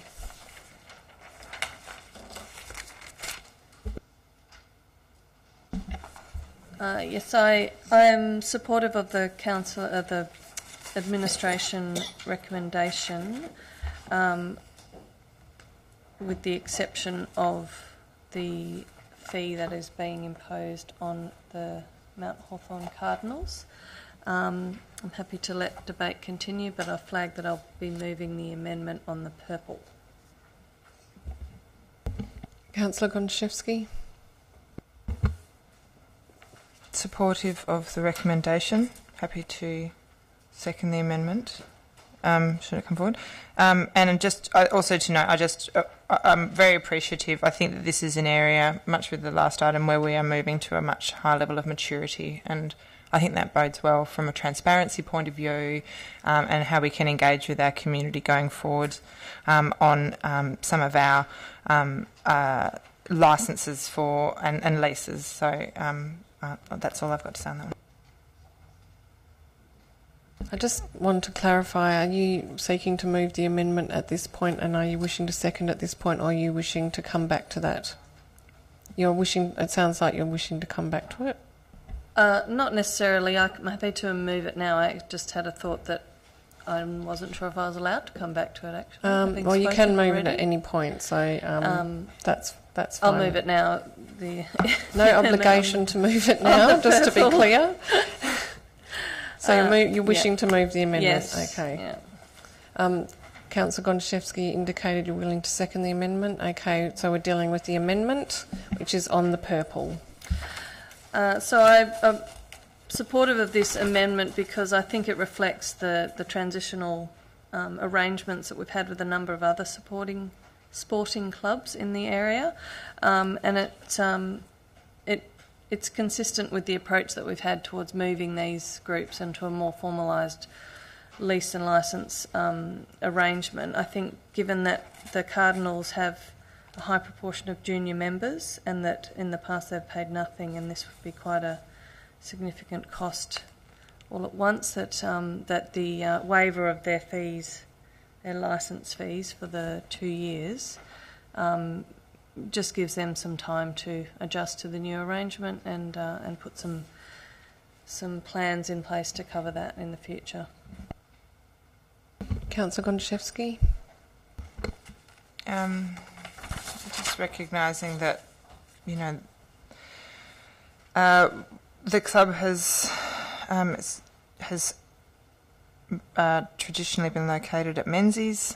I see a transition here as in terms of both the and in terms of the fees paid. I think I'm looking forwards to having a framework for these decisions to be considered against in future. But I recognise there has been some conversation with the community, and we've received, correspondence in relation to these fees. I don't think that they're particularly high, but I recognise in terms of if you look at per member. But I do think that we need to be conscious of managing the transition. So I'll support the amendment in this instance. Councillor Toppelberg. Thank you. Just a question to the Director of Community Engagement. Are you aware of the current fees for juniors that they charge, what their registration fees are, or what the club actually charge their players? Through you, Mayor Cole, not off the top of my head, although we have had that conversation with many of the clubs, including the Junior Football Club.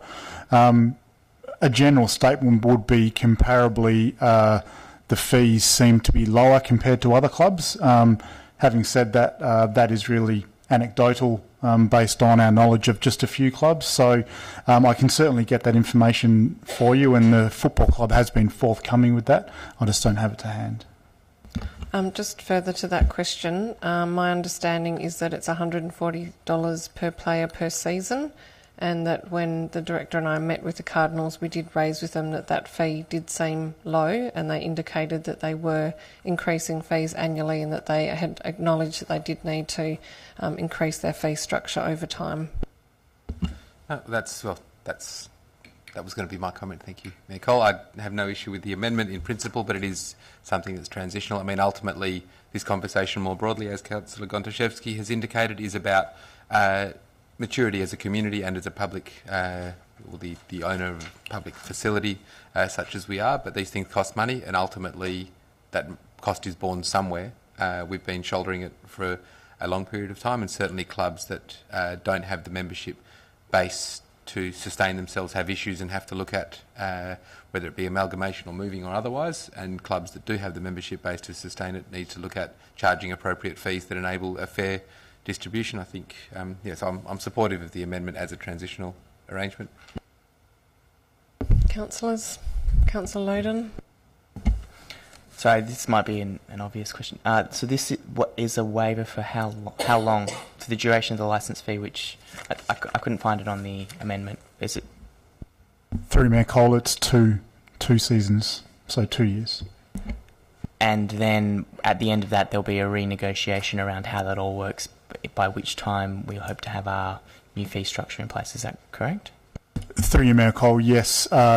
At that time, we will have the lease and licence framework in place. And also, it's a transitional arrangement, not just for the junior football club, but for the two other clubs having another club on site with increased utilisation of both the building and the reserves. So all three clubs have agreed that it would be opportune to review the entire arrangement in a shorter time frame than normal. Councillors on the amendment? Look, I will speak to it, given that I've been involved in the discussions with the Director of Community Engagement.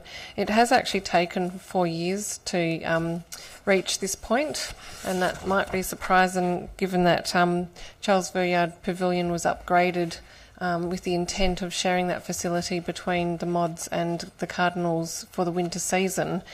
Given that the Cardinals had not been paying any fees for use of facilities for the history of the club, there was a real nervousness from that club around signing up to an agreement. They were very nervous about additional costs that would be borne by the club.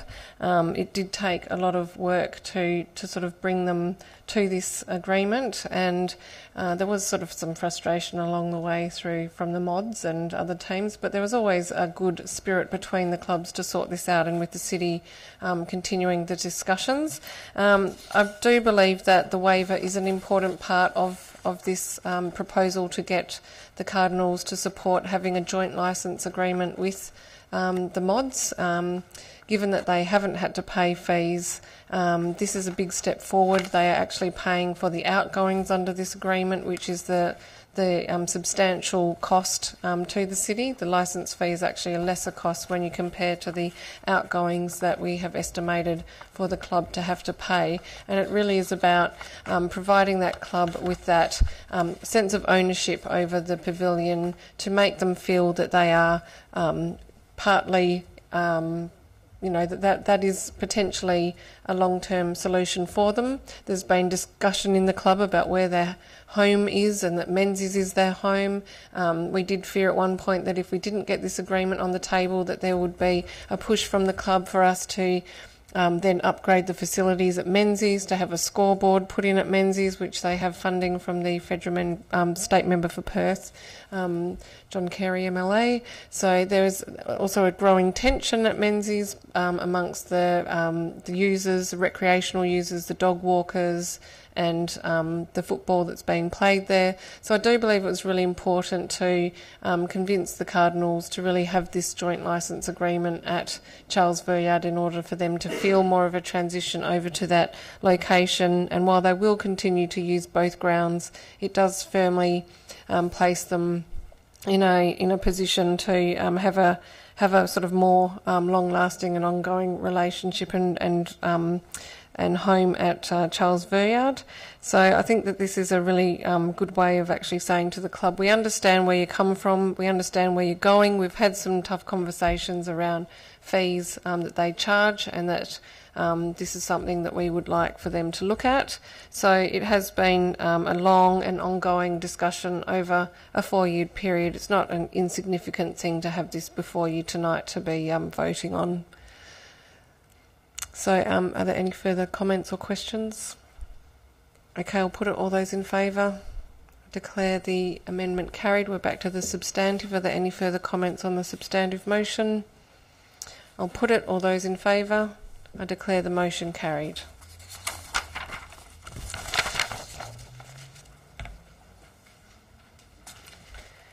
That takes us to item 12.3, 2018-19 Festivals and Events Sponsorship, which is an absolute majority decision.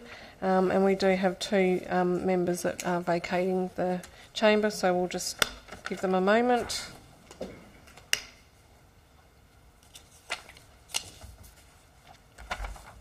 Can I please have a mover and a seconder for 12.3? Moved Councillor Harley, seconded Councillor Fotakis.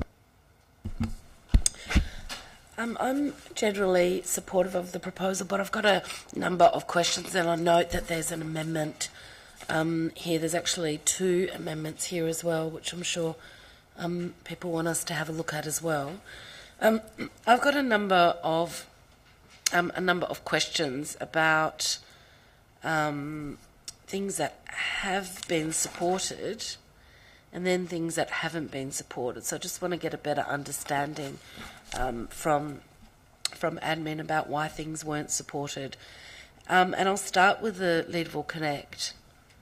I would like to know why we're funding them $50,000.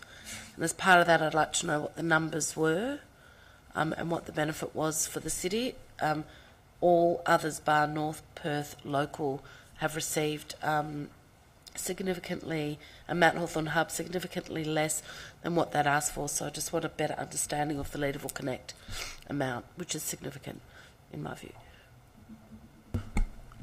Through you, Mayor Cole. So all of the sponsorship submissions were assessed on their merits. An example there is North Perth Local, who certainly are receiving significantly less than they did last year. Having said that, they applied for significantly less than they did last year. Most of the other submissions, particularly those larger festivals and events that are generally coordinated through the town teams, were very robust submissions that could clearly demonstrate broad community development outcomes and, I guess, broadly speaking, high engagement with both the business and resident communities. So I guess, broadly speaking, in answer to Councillor Harley's question, each submission was assessed on its merits, and officers then allocated or recommended allocating of sponsorship funding accordingly. So a question specifically in regards to the Leederville Connect. I understand there's the festival itself isn't going to be run, but I want to have a better understanding of what the benefit was to the city in terms of attendance numbers, etc.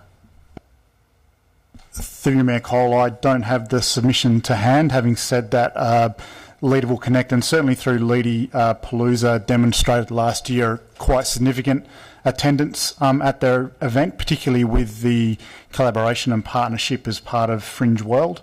So their submission did successfully demonstrate high attendances, other sources of funding that contributed significantly to the overall project budget, and a variety of events over an extended period of time. So there was a number of elements to the Leederville Connect submission that made it fairly easy for administration to justify sponsorship to the level that they had requested.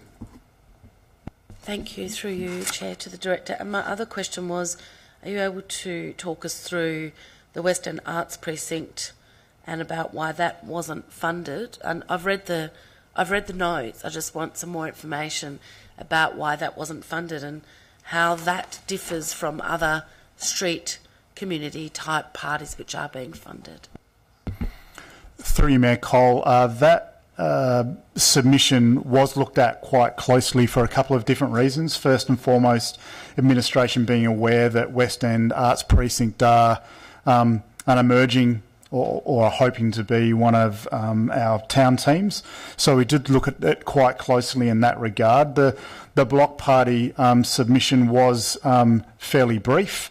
And administration identified that there may indeed be some benefits behind supporting that particular group and funding that particular group so they can get some increased activation and engagement with the community. And therefore, as we have done with other street parties, we've generally funded those through our community grants program.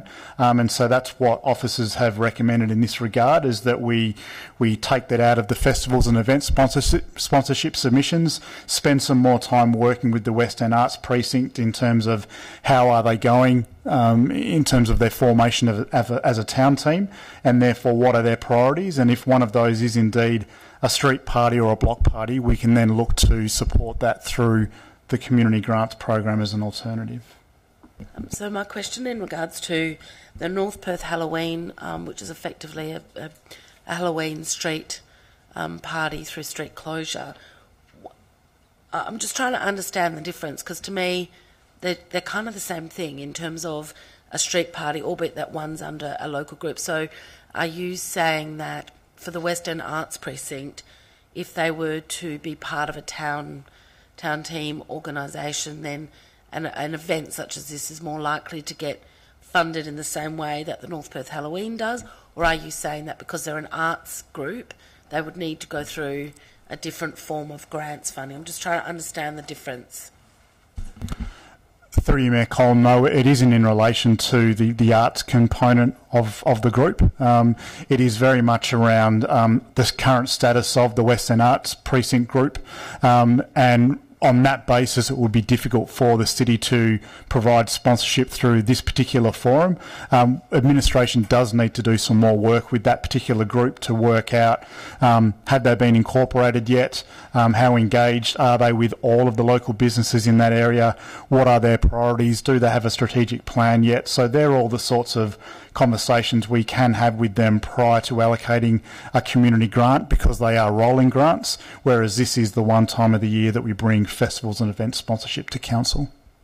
Okay, thank you. That makes sense. So my other question then is in regards to, we provide a lot of in-kind support, and I know it's embedded through the report, but I do feel it's important that people can very easily see not just how much cash we're giving out in that form of funding, but how much we actually pay out in kind. This is still a cost to the city in both, in sometimes physical resources, but also in human resources, etc. And I think it's important that, particularly where we are either not agreeing to the amount requested or whether we're reducing from a previous year, that we make it clear to the public, even through the addition of another column. I think this was raised a few years ago, actually, about transparency in funding, and in some cases we'd significantly reduced funding, but we'd added on something like $20,000 of in-kind, and I think the ratepayers should know that we are still supporting many of these groups through other ways, and that the other things that we do cost the city money. So I certainly would like to see, whether it's on our website or something else, through a communique, and how we're supporting local community festivals, etc. about what the city actually does in full for these groups?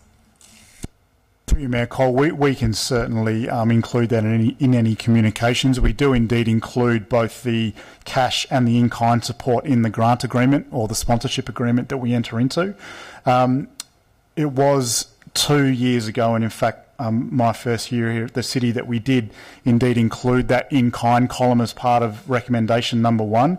The reason why we took that out last year and this year is because of the current status of these events is that they're just sponsorship submissions at the moment. So a lot of the in-kind support is related to approvals, which still remain subject to the application process for the various approvals that they require. So we took it out of the recommendation because it is only a cost estimate, but we still embed that information in the body of the report so it is transparent and recognised. Councillor Harley, do you wish to speak further or ask any questions? Okay. Councillor Toppelberg, Councillor Patakis, sorry. Sorry, yeah. As a seconder, I'd like to speak to the substantive, but should I move an amendment while I speak to, or allow Councillor Toppelberg to speak after me? It's completely at your discretion. You can move an amendment at any time. Okay. I'll firstly speak to the substantive of why I support the funding amounts as they've been indicated. With the town teams, and this comes a lot from my personal experience, a lot of the key issues, I think, in considering which projects get approved and which don't, a lot come down to, in my opinion, capability to deliver and the viability of the group who's actually doing the proposal. And I think capability to deliver speaks a lot to the success of groups like Leederville Connect, Mount Hawthorn Hub and North Perth Local. I think preparedness to collaborate within the community between business groups and community groups, as well as the collaboration with the city. And again, history and our more established town teams speak to that as well. So I'm fully in support of the amounts that the officers have recommended, as well as looking at the submission that Leederville Connect have submitted. It's 4 weeks of events.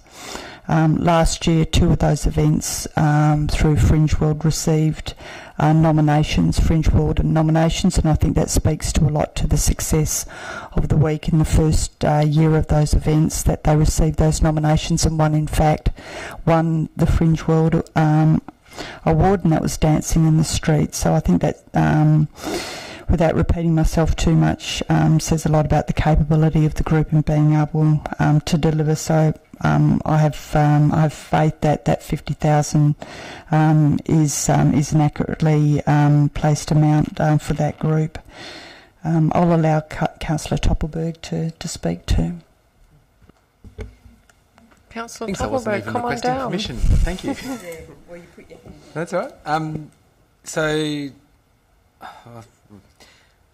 I still think I firstly want to acknowledge the director and the team's role in getting us to the point where we are, because I think that we have a lot more information and a lot better information each year than we do in the previous years, and it makes the process much easier. It's much clearer for everybody, and I think the missing piece, which is still the difficult thing, is that assessment of benefit to community and value for money and what that actually means, because it may mean different things to different people.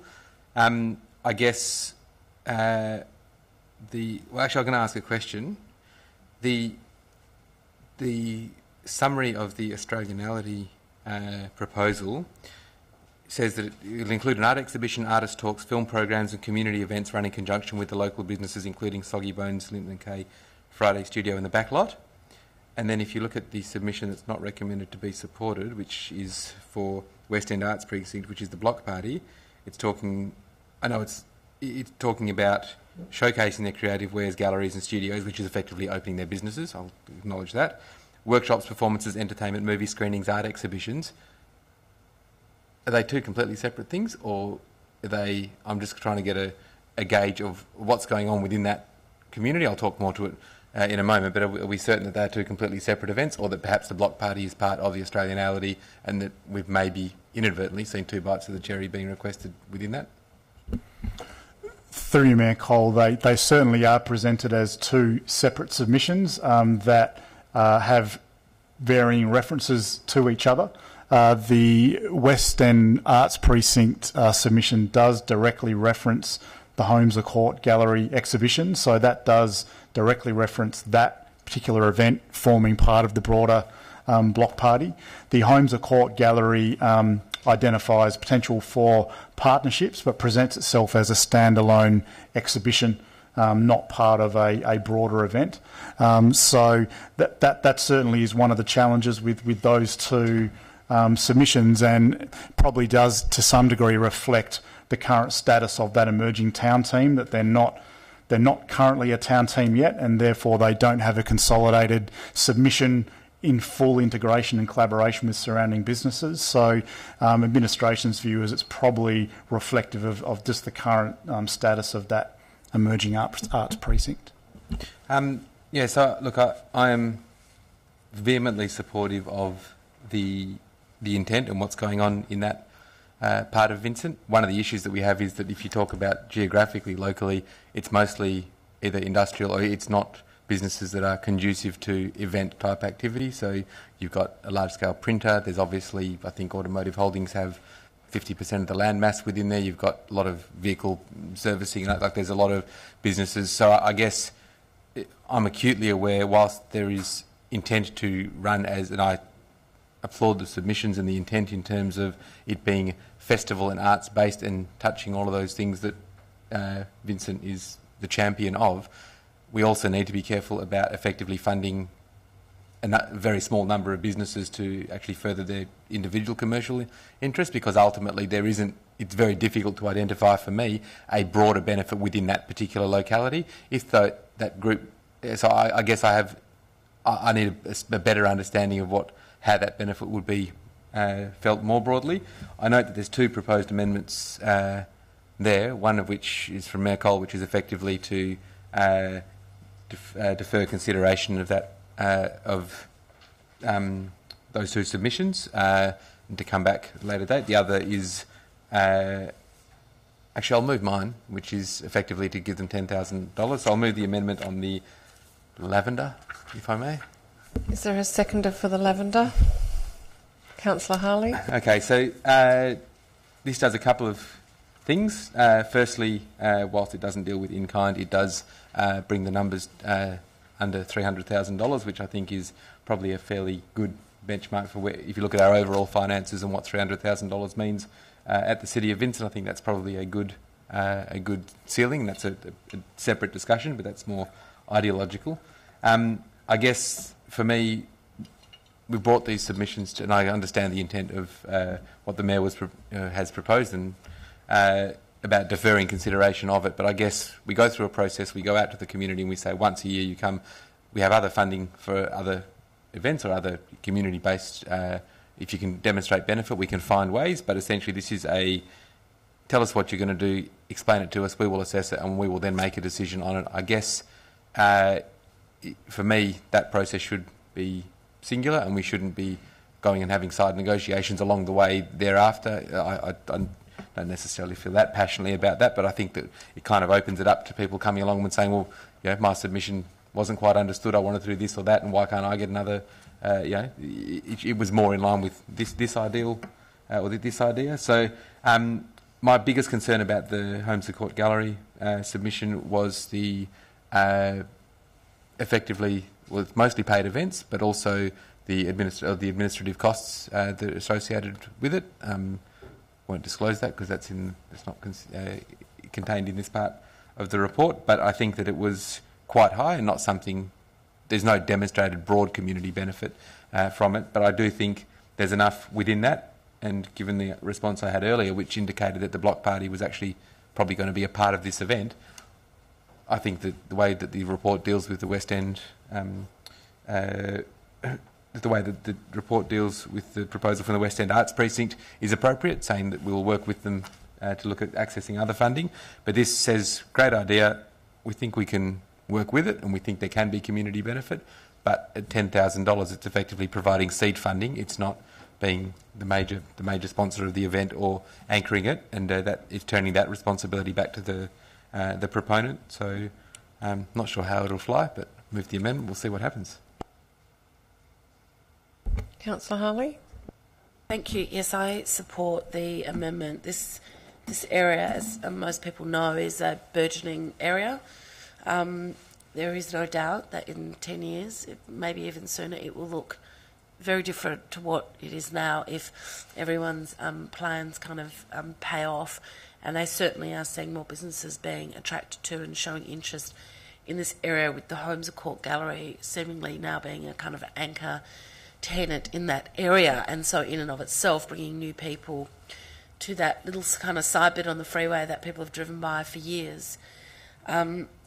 So I would like to see the city obviously support it, and I think that this is a fair amount for a first an unproven event, and for us to work with the applicants on that event, and I wouldn't be opposed to seeing some in-kind support offered to them as well, or at least that we ask if they need in-kind support in terms of street closures or signage, and promotion on our website and things like that.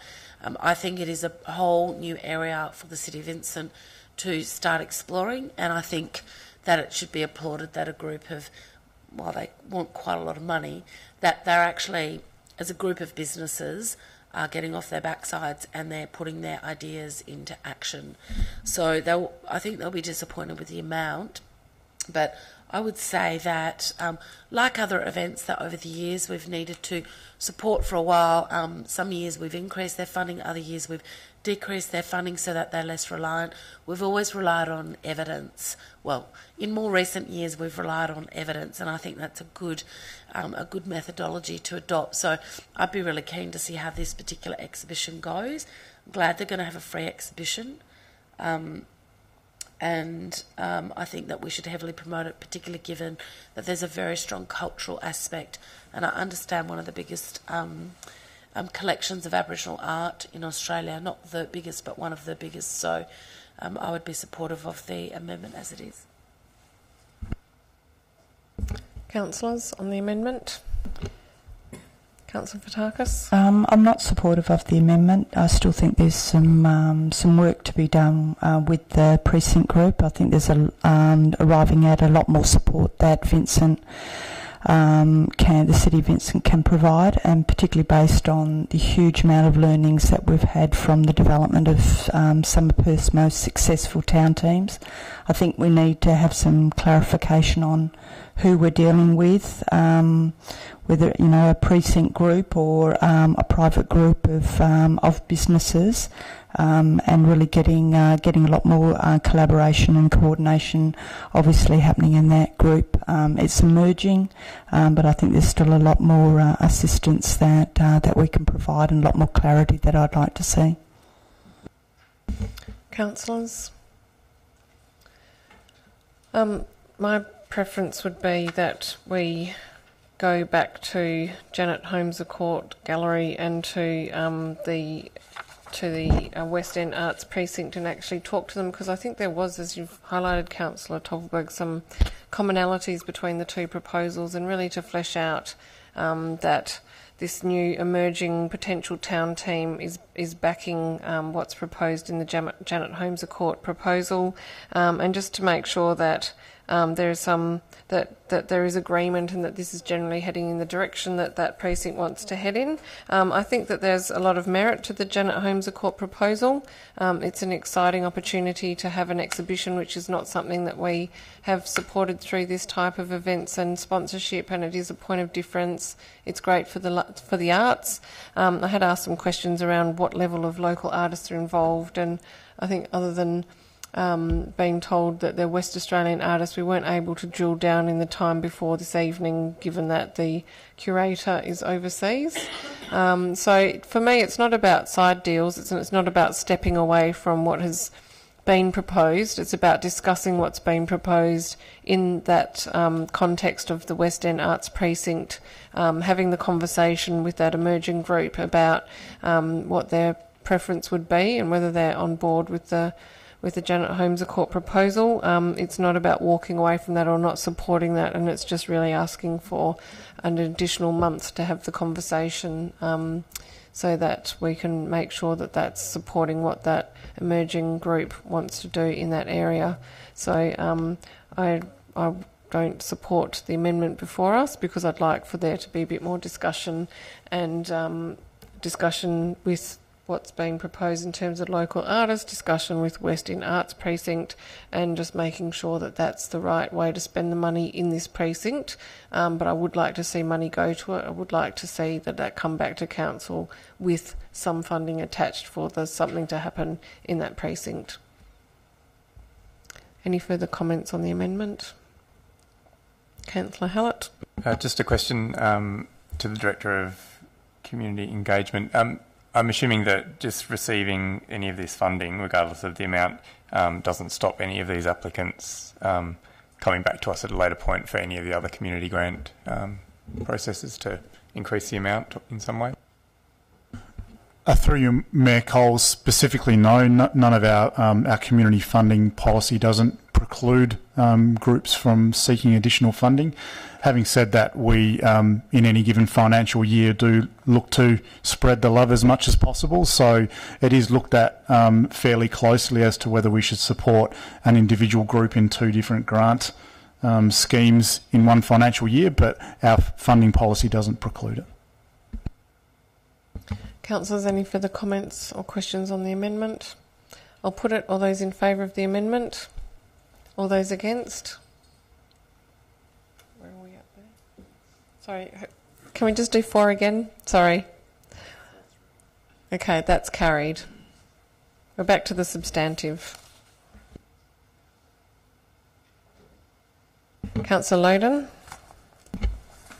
Just a couple of questions to the Director on the calendar of events which was provided through, which was great to see. I note that there's a youth event in Mount Hawthorn, Leedy-Palooza, and then the artisan markets that are all sort of, I mean, obviously Leedy-Palooza goes for quite a long time, but they are on at the same time.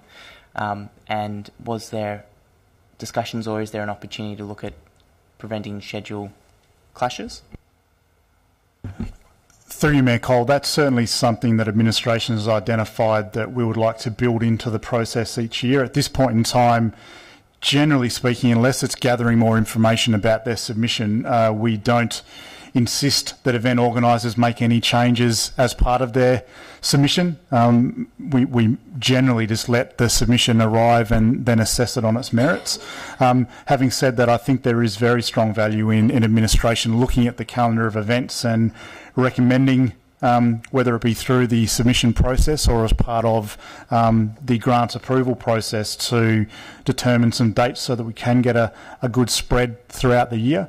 Our intent at this point in time is to quite simply go back to the event organisers on the back of this council decision making, share with them that events calendar and encourage them to look at changing dates to avoid clashes and to hopefully increase patronage at their particular event.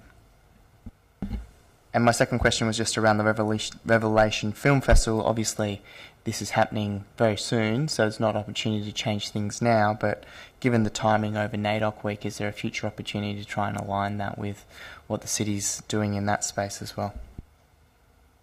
Through you, Mayor Cole, very much so, and Revelation Film Festival have, at least in my experience over the last couple of years, been very receptive to listening to our local community and actually keeping an eye on council decision making and council priorities and aligning at least part of their film program with some of those things. I can't quite recall whether it was last year or the year before, on the back of some of council's concerns around isolated seniors. They did have some films specifically focused around ageing populations and invited seniors to come and watch some of the films for free at the library. So I'll be confident that Revelation Film Festival would certainly be open to that type of integration.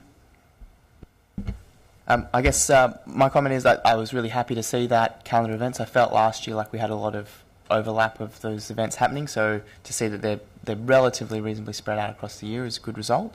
You obviously can't get everything everywhere, but because the city is, I think it takes you, I live in the top north corner, to get to the opposite corner, I think it takes me 12 minutes by car. So it's very reasonable to consider any of these events accessible by anybody in the City of Vincent. I do have a concern that we continually each year seem to be increasing what we're sponsoring over time, and I feel like we're getting to a bit of a saturation point on that. I feel like there is lower turnouts at these events, that there's less enthusiasm because they're happening, and there's events in all the town centres, and I feel like we need to start a conversation about maybe some of these events happen every 2 years, or like we've seen with North Perth Local, they're doing smaller events and maybe they alternate back and forth to give difference and variety in those activities as well. So I'd hope that we could see something like that happening in the future so that we don't have this continual growth. We're obviously seeing more town teams forming. If the expectation is that each of these town teams will run large events each year as well, then that's going to further push this budget item up, and I don't think there is, my view personally, the demand for that. But I am very happy to support the officer's recommendation. Councillors, any further comments? Councillor Gontaszewski. I just want to echo Councillor Toppelberg's comments in relation to thanking the community engagement team for all their work in delivering these items for consideration. I think that these festivals are really evolving in a positive direction. I think we are seeing some great variants, and yes, there's festivals that are happening not just in town centres in Vincent but across local governments now. A lot of people have followed Vincent's lead in that regard, but I love the fact that there's sporting events. We're taking our music and moving it from our parks into our laneways. I think that's fantastic. I'm really looking forward to that, and also looking at some of those really local events that are going to bring families and people together in their town centres, like the North Perth Local Halloween. I'm really happy to support all these, and I'm looking forward to seeing what comes of the emerging West End area in relation to the arts. Councillors, just to reiterate, I do also believe that there's a good diversity of events this year, and I think there's a lot of evolution happening within the town teams themselves that is driving this, as well as our community partnerships team seeking out new and exciting opportunities. It's good to see the summer concerts were really up against a lot of competition over the summer period, and it's really good to see that evolve. WAM came in to that this year, but it's good to see that evolve now into a laneways gig, so that those partnerships are really starting to see that evolution and is being led by organisations who've got really good eye on what's workable and using local artists. Also, just to say for someone like Leederville Connect to ride that wave of the large-scale festival, to note that it's had a few difficulties with weather that's had a big impact on their attendance, and they've now sort of really picked up on the fact that Fringe in February is massive, and they're riding that wave, and they've brought that into Leederville. I think that was really quite genius on behalf of Leederville Connect to transfer and change so quickly, and to now be knowing that is actually a really good formula with Leederville, given that it lends itself so well to street closures. It's really great kudos to them. When you look down the list, the last remaining one-day big street festival is actually Mount Hawthorn Streets and Lanes, which again, it was great to see that despite some poor weather, that turnout from the Mount Hawthorn community was huge and really came out and supported that despite whatever was happening on the day. There's a great support for that from the local community, which I think is driving that as a success in that formula of that one big festival event. So yeah, look, I think that there are the traditional events that we see every year, but there's also a lot of evolution and change. We're starting to see that crossover from festivals, films, music, arts, sport. So this for me is quite a good and competitive lineup in what's becoming a pretty busy events schedule in Perth metropolitan area. Any further comments? Okay, I'll put the motion. All those in favour? I declare it carried.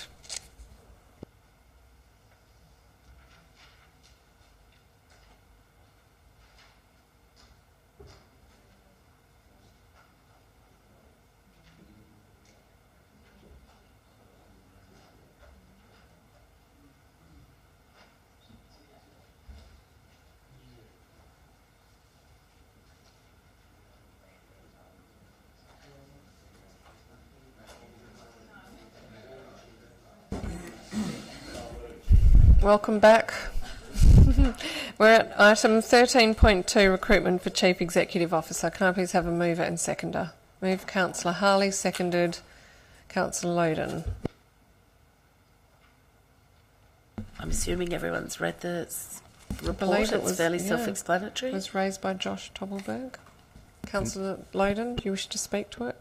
Councillor Toppelberg, do you wish to speak to it? I don't know. I answered my question between pulling it out and now, so I'm quite comfortable with the recommendation. Thank you. Are there any questions or comments in relation to this item? Okay, I'll put it. All those in favour? Declare it carried unanimously. That is the end of our items for this evening, other than an item of a confidential item, 18.1. So at this point we will end our live stream and we bid everyone farewell who's tuned in.